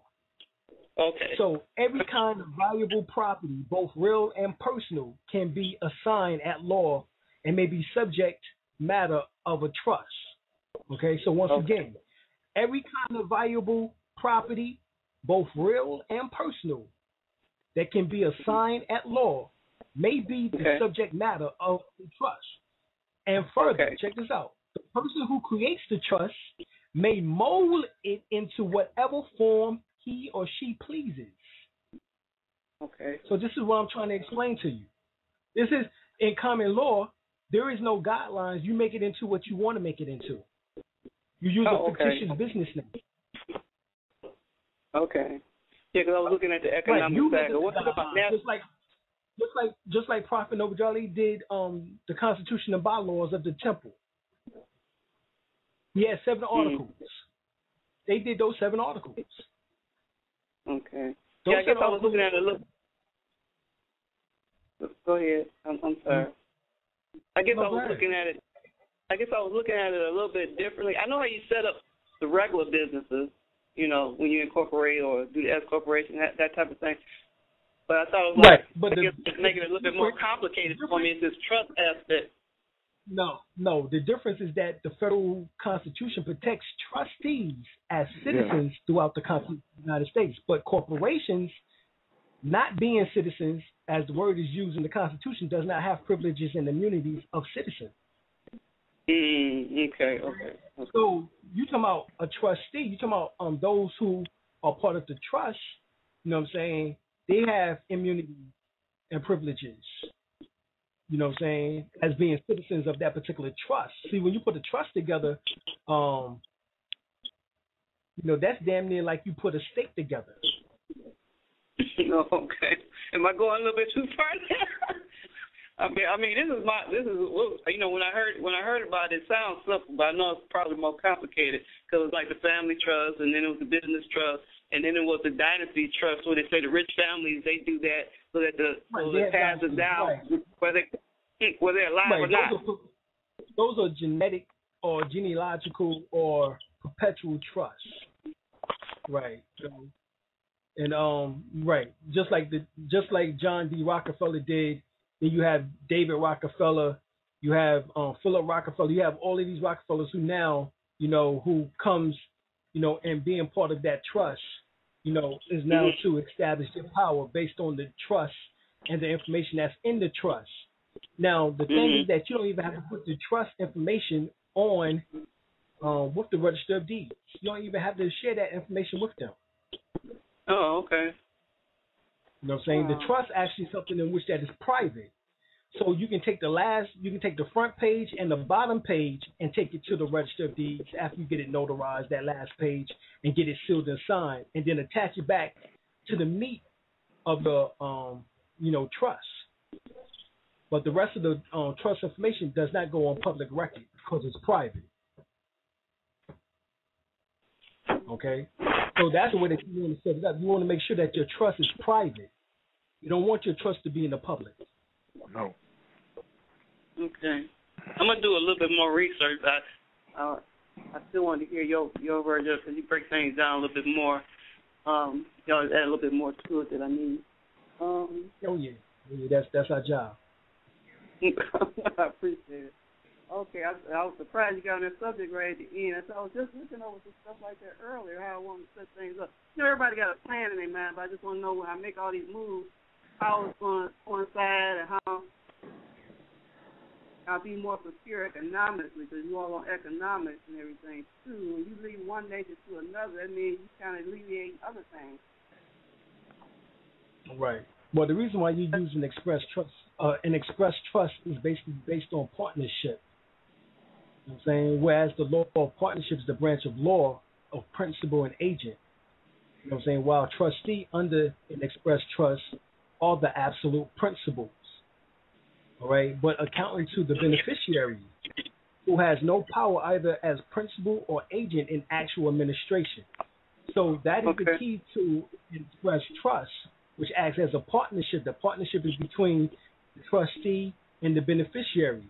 The trustee handle all of the actions and affairs of the trust, while the beneficiary just get the benefits from it and don't have to do shit. You know what I'm saying? As far as that is concerned, because they are the inheritors, they are the heirs. You know what I'm saying? Okay, I got you on that. Right. So it's like you put together a board of trustees. You have a board of people who does the everyday business, just like a corporation does. But then you have the family of the CEO. They can go and play golf for a damn day. Okay, but look here. When you say that, though, you know, when you set up the S corporation, you know, talking about that's a little bit different. I'm not talking about something that's just way over my head now. I'm talking about something that's just kind of, you know, narrow that down a little bit. I don't want a CEO and all that kind of, you know. I'm more like the S corporation and you know right, but see, this is the thing about the corporations. The corporation presents the highest model for organized capital. However, 1 is corporations, 2 is partnership, 3 is express trust. And that of corporations is the lowest. So the corporation is the lowest, while that of the express trust is the highest or the higher. Okay.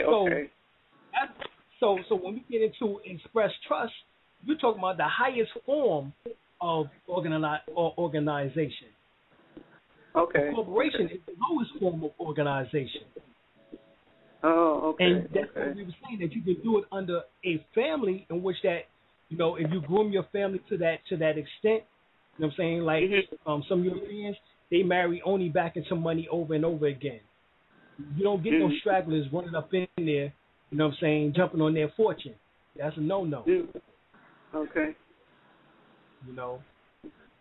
So that's the rules. So those are just some of the rules of the game. You keep money time back in, and that way the trust is always established and the monies are always there. You know, so these are just some of the little clues that, you know, you break down. Like, for example, an express trust, whether created under a will or deed or settlement, you know what I'm saying? Basically, that's the highest known method of administration. Okay, so that's best. So I'm on the right track then. Yes. Okay. The trust, the express trust is the highest known method of administration. So if you want to administer something and do something, that's the best way to do it. Okay. Like, for example, debt incurred under express trust are not the debt of the beneficiaries under the trust, but are of the personal debts of the trustees, who are not agents but are absolute owners and principals of the trust. Okay. So the trustees have to account, and of course, to the beneficiaries. So the beneficiaries, you know what I'm saying, in a sense, have higher authority, but the beneficiaries have no partnership powers. Okay, so those are the words that I have to leave you with, where you can go and do your research, so you can get a greater understanding. Okay, because I'm gonna go back over this tape. Yeah, so I'm gonna download this and go back over it again and kind of hook it up so I can get a full picture, so I can make some plans. This is something I got in my head. Gotcha. I want to do this right. Okay. One other thing. Matter of fact, Matter of fact, let me read this United States Supreme Court case law. It says the trust was not a corporation or a joint stock company or partnership, but a trust formed by deed of settlement for the purpose of securing investments. The trustee was the legal owner of the trust property, and the business of the trust was managed by them, and the committee created by the deed for the benefit of the certificate holder who announced, now check this out, it says who were strangers to each other and who entered into no contract between themselves, nor with any trustee on behalf of each other, and were not therefore partners. Now the reason why they saying that is because when you look at the coming together of the trust, remember we just been saying that normally it happens as a partnership. But when people die off, you know, things change. If there's no rules or whatever is not set into place, then a policy set into place, then anything can go, anything can happen. So when you do a trust, you have to make sure that you almost account for almost everything in which that could possibly occur, so that there's always a guideline or some type of protocol to be followed, especially if you're doing a family or a business trust, especially a business trust. That is necessary if you're going to do a business trust. Well, one last question. Okay. I don't want to hold you up. The allodial title, when you do the nationality. Right. Right. Now, allodial titles, when you get an allodial title, it has to be outside of the 13 original states or colonies, all right, which is Georgia, South Carolina, North Carolina, Virginia, Delaware, Maryland, New York, Connecticut, Maine, but what's the other one? New Hampshire, Vermont. So those are the 13 so-called original colonies. Okay. All right. So anywhere outside of those 13 original colonies, you can do an allodial title. So let's say if you live in Florida, you live in Alabama, Texas, Mississippi, on up into Arkansas, Kentucky, Ohio, Pennsylvania, Illinois. If you go into any of those particular states going westward, you can do an allodial title, which is basically doing a land pattern. What you would do is call down to the Bureau of Land Management, and when you call down to the Bureau of Land Management, you will ask them for a certified copy of the land pattern. Once you get it in the mail, I think it's like about $25 when you call down to the State Bureau of Land Management. They'll send it to you. Get it in the mail. If the land has been abandoned, if there's no mortgage company tied to it, if there's no banking system tied to it, then actually you can go in and write up a quiet claim deed or a warranty deed for the property and place, which is a allodial title also, or Homestead Act, all of those, and put the land pattern number on your documentation and take over the land. Okay. Okay. So you have to go. So I would suggest that you go and look for unclaimed property.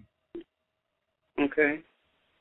You go down to the tax administration or tax assessment office, which is down there near the Register of Deeds, normally in the courthouse, and get a printout of unclaimed properties. In other words, abandoned property.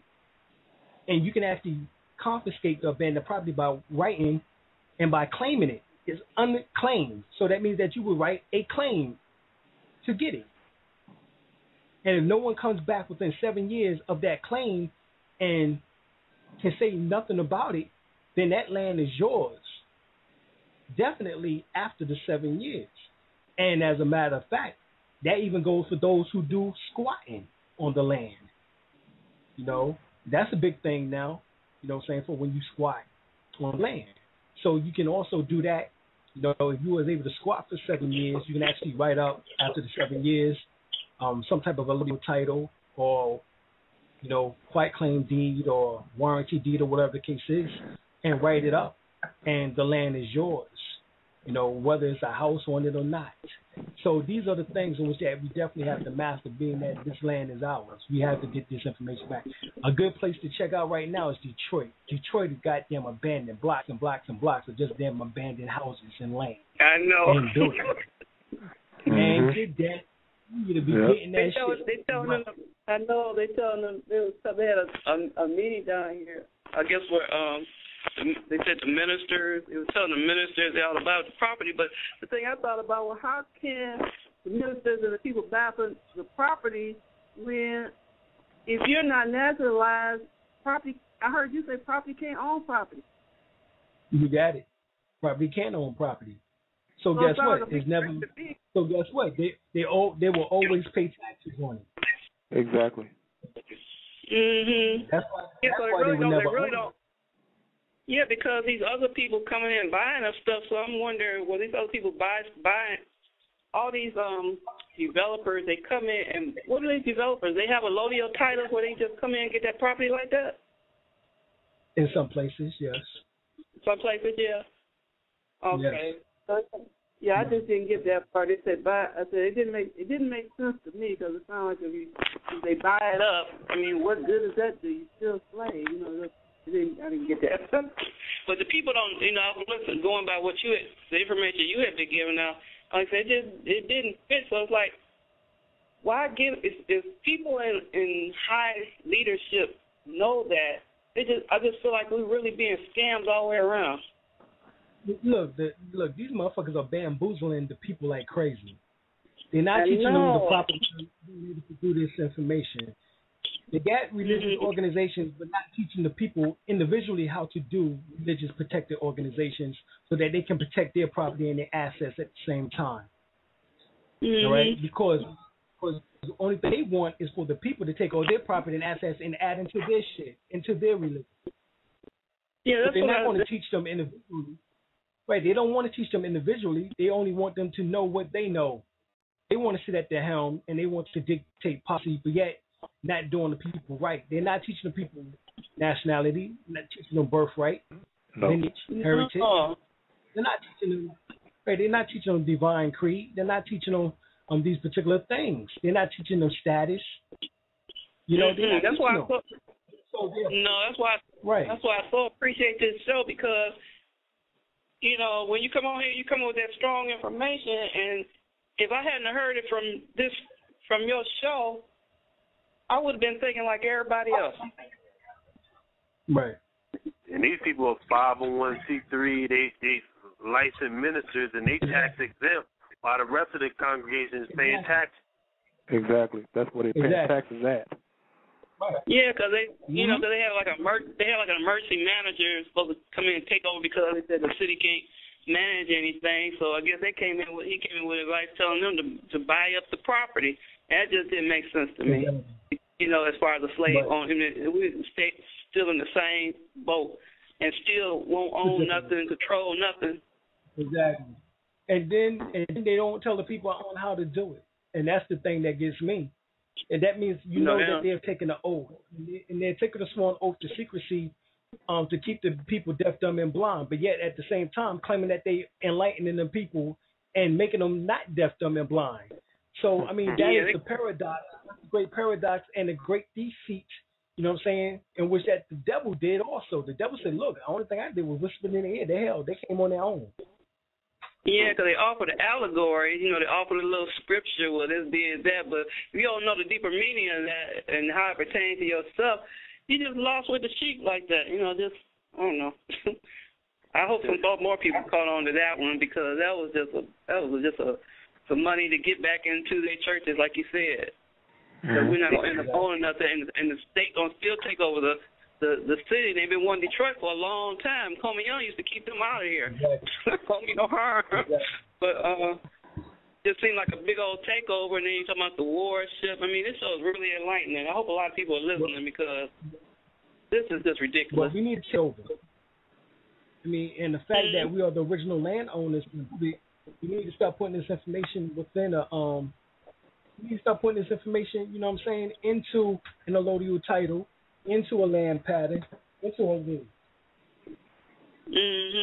That seems like the right way to do it, because you have a lot of people that have like auctions, they have auctions in every state. But now that I think about it, everybody's buying houses. They have one year I remember they had them like $500. Not even a little bit. You had to redo them yourself though. But I noticed that a lot of people were trying to go for that. But based on what you're saying, I mean, what good is that? You're still paying taxes. You still might lose your home. You're still under the same stress, not economically coming out of anything. Right. And see, that's the reason why you put it under a ministry. If you put it under a ministry, then guess what? You're tax exempt. You go down to the tax assessment or tax administration, and you tell them, look, I'm a ministry. They'll give you a tax exempt paper so that you can fill out, so that the following year, after all the taxes are paid off, you no longer will ever have to pay taxes again in your life. And under the ministry now. So now, if you live within like the 13 colonies, such as the 13 states that we made mention of, that's the way that you will have to do it there. But outside of the 13 states, you can do allodial titles and land patterns and actually own the land. And once you put that information down at the Register of Deeds, then they would tell you that your information is now stricken off the books. In other words, it's going back into the private mode now. In other words, nobody, not just anybody can walk up in there and get access to your information now. Because now it's going back into the private. As long as you're paying taxes, it's in the public. But when you do a allodial title, when you do the land pattern, when you do the Home Ed Act, all these different things, you make it private. That's what you're doing. You're making it private. And so you're taking it from being taxable to being non-taxable. And it's best to do it under a ministry or either some type of organization. Like I said, it has to be a fictitious business name, some type of name in which that alludes to some type of greatness or some type of knowledge or wisdom. I will recommend. Okay, that be done under the can all that part put under the Moorish Science Temple?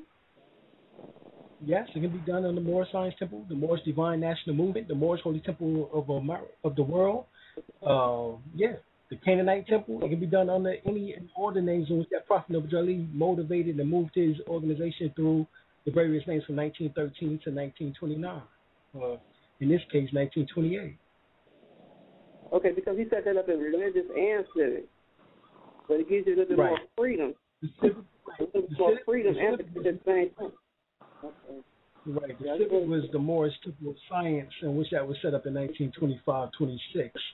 By 1928, then they set up the Moorish Science Temple. But both of them, the civic and the religious, was under the Moorish Divine National Movement, or what was known at that time the Moorish National Divine Movement.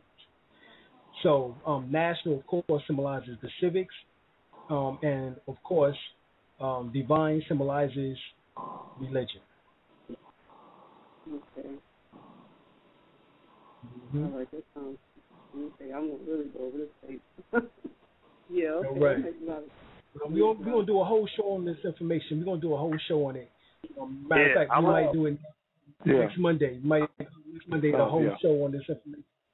It's gonna be called land pattern. It's gonna be called land pattern and how to be tax exempt or tax immune. Yeah, I was feeling that we needed to be. I was feeling that we needed to go in that direction. I was feeling that all day. That's why when that person came with that question, it shifted the whole discussion, and it shifted it, and that's why she called in, because I was feeling that. Remember when I made that statement? And as soon as the subject shifted. Normally we get off at 10 o'clock. We're still on here at 10:40. Yeah, it shifted because she came right on. As soon as I said that, I said, we need to do a whole subject on this. But I was feeling this all day, and then when the brother came and asked that question, it shifted it, and then I made that statement, and then that's when you started talking, and then it shifted the whole day. But I was feeling this all day. So when you doing this subject? Next Monday. We're gonna do it next Monday. We're gonna be land patterns on the title. Okay, looking forward to it. And how to be taxing. Good, because I was feeling this. Yeah, I was feeling that all day. So that's why as soon as you got on it, it shifted, and that's when she came right on, because I was feeling this. Right. Well, that's why we always go in more depth. If you notice, we always go in more depth than any other station, because the whole thing is that we study this information, we live this.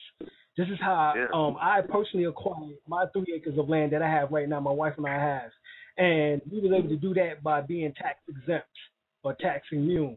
You know what I'm saying? And putting it under the fictitious name of a ministry, and then taking all our property and asset, house, land, cars, putting that under, you know what I'm saying, under the ministry. So now if you go to Farm Bureau or to State Farm or to all states, you know, they have to pull up, oh, okay, your cars, the house, oh, that's tax exempt. So they can't send you like they do other people, you know, on your block every year, a automobile or a car tax, or every year annually a land or house tax. They can't do that. Yeah. See, we need to know that information, because you know everybody has a lot of money. So the little bit of money they do get hold of, you want to invest it wisely and get something that they don't have to be afraid of having to leave in so many years, you know, and things for their children too. No, we need that information. Please do that stuff. Please. All right, well, we're going to go into it Monday. So that we're going to be the topic. Everybody remind ourselves of that. Next Monday, we're going to get into it. All right. Right now. Right. Okay. Any closing remarks before we go, yo? So the topic was looking forward to that topic next Monday. All right. So the topic going to be Express Trust? Express Trust, allodial titles, and tax immunity. Okay, cool. Because I was feeling that anyway, you know. I was feeling that anyway because I always be led to go in a certain direction. I was feeling that since all day. So when the brother came in, that's why I commented. Because I felt that that should have been a direction. And when he said it, it shifted. And it went into a whole other show. Yeah. But definitely, I'm with it. Yeah, you know. We're gonna be doing. All right. Thank you for the information. I'm gonna get off of here. Thank you for the information you have given. I'm gonna go back over it and go back over some notes I have. So I can As a matter of fact, we're gonna deal with it for the next 2 shows. We're gonna do it Friday and Monday. So this coming Friday and also Monday, next Monday, we're gonna deal with it. So. We're going to keep dealing with it until our people come to understand it. Also, go ahead, uniform commercial code as well. Yeah. We'll go into that information too, because everybody need to know the separation of the various laws based on equity, based on amorality, which is maritime, and based on common law. You have to know those 3 different areas. The Constitution speaks of all 3 of those. Okay. The Constitution speaks of all 3. So you have to know all 3 particular laws, which is under natural law. Natural law is the highest law, which is universal law. So we need to know universal and natural law. So the Constitution speaks on the Uniform Commercial Code as well? The Uniform Commercial Code is the law in which that runs the world now because of the maritime, in other words, the water law, in which that has been implemented over the last 6,000 years or so since Samaria and Egypt, dealing with and being the navigators of the 7 seas, in particular the Moors. Once that is understood, you know, that's dealing with commerce, you know. So it's just about knowing the hierarchy of commerce, the hierarchy of these various laws, and we're going to go into it next, this coming Friday. So I'm not going to get into it right now because I have some things I know I need to do. So I'm getting ready to get up off of here. And we're going to come back next Friday, 8 o'clock, and we're going to go more into that information. We're going to be dealing with UCC, Express Trust, allodial title, as well as also tax immunity. In other words, y'all need to listen. First World Order Radio, finally, we are on the air. No doubt. All right. There's always going to be somebody in the building on First World Order Radio. Be to get on into some of that order consciousness tonight. First World Order Radio every Wednesday, 8 p.m. We got to talk about what is taking place on the planet. There's always going to be somebody in the building on First World Order Radio. First, we need to let you know we're going to be doing more shows, giving out more information on Wednesdays. Wednesday at 8 o'clock, we are now going to make this the hottest day of the week. Preceding others in time, order, importance. The most prominent parts, voices, or instruments. Earthly state of human concerns in existence. An indefinite multitude, quantity, or distance. System regulates to bring about specifics in the group based on value and natural characteristics.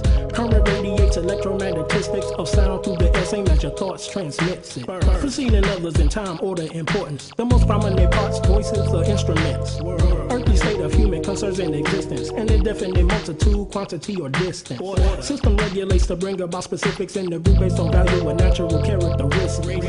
Current radiates electromagnetistics of sound through the air, same as your thoughts transmits it. You need to understand how magical this, something like this every Wednesday can become. So you need to start getting your calendar right, get your schedule right.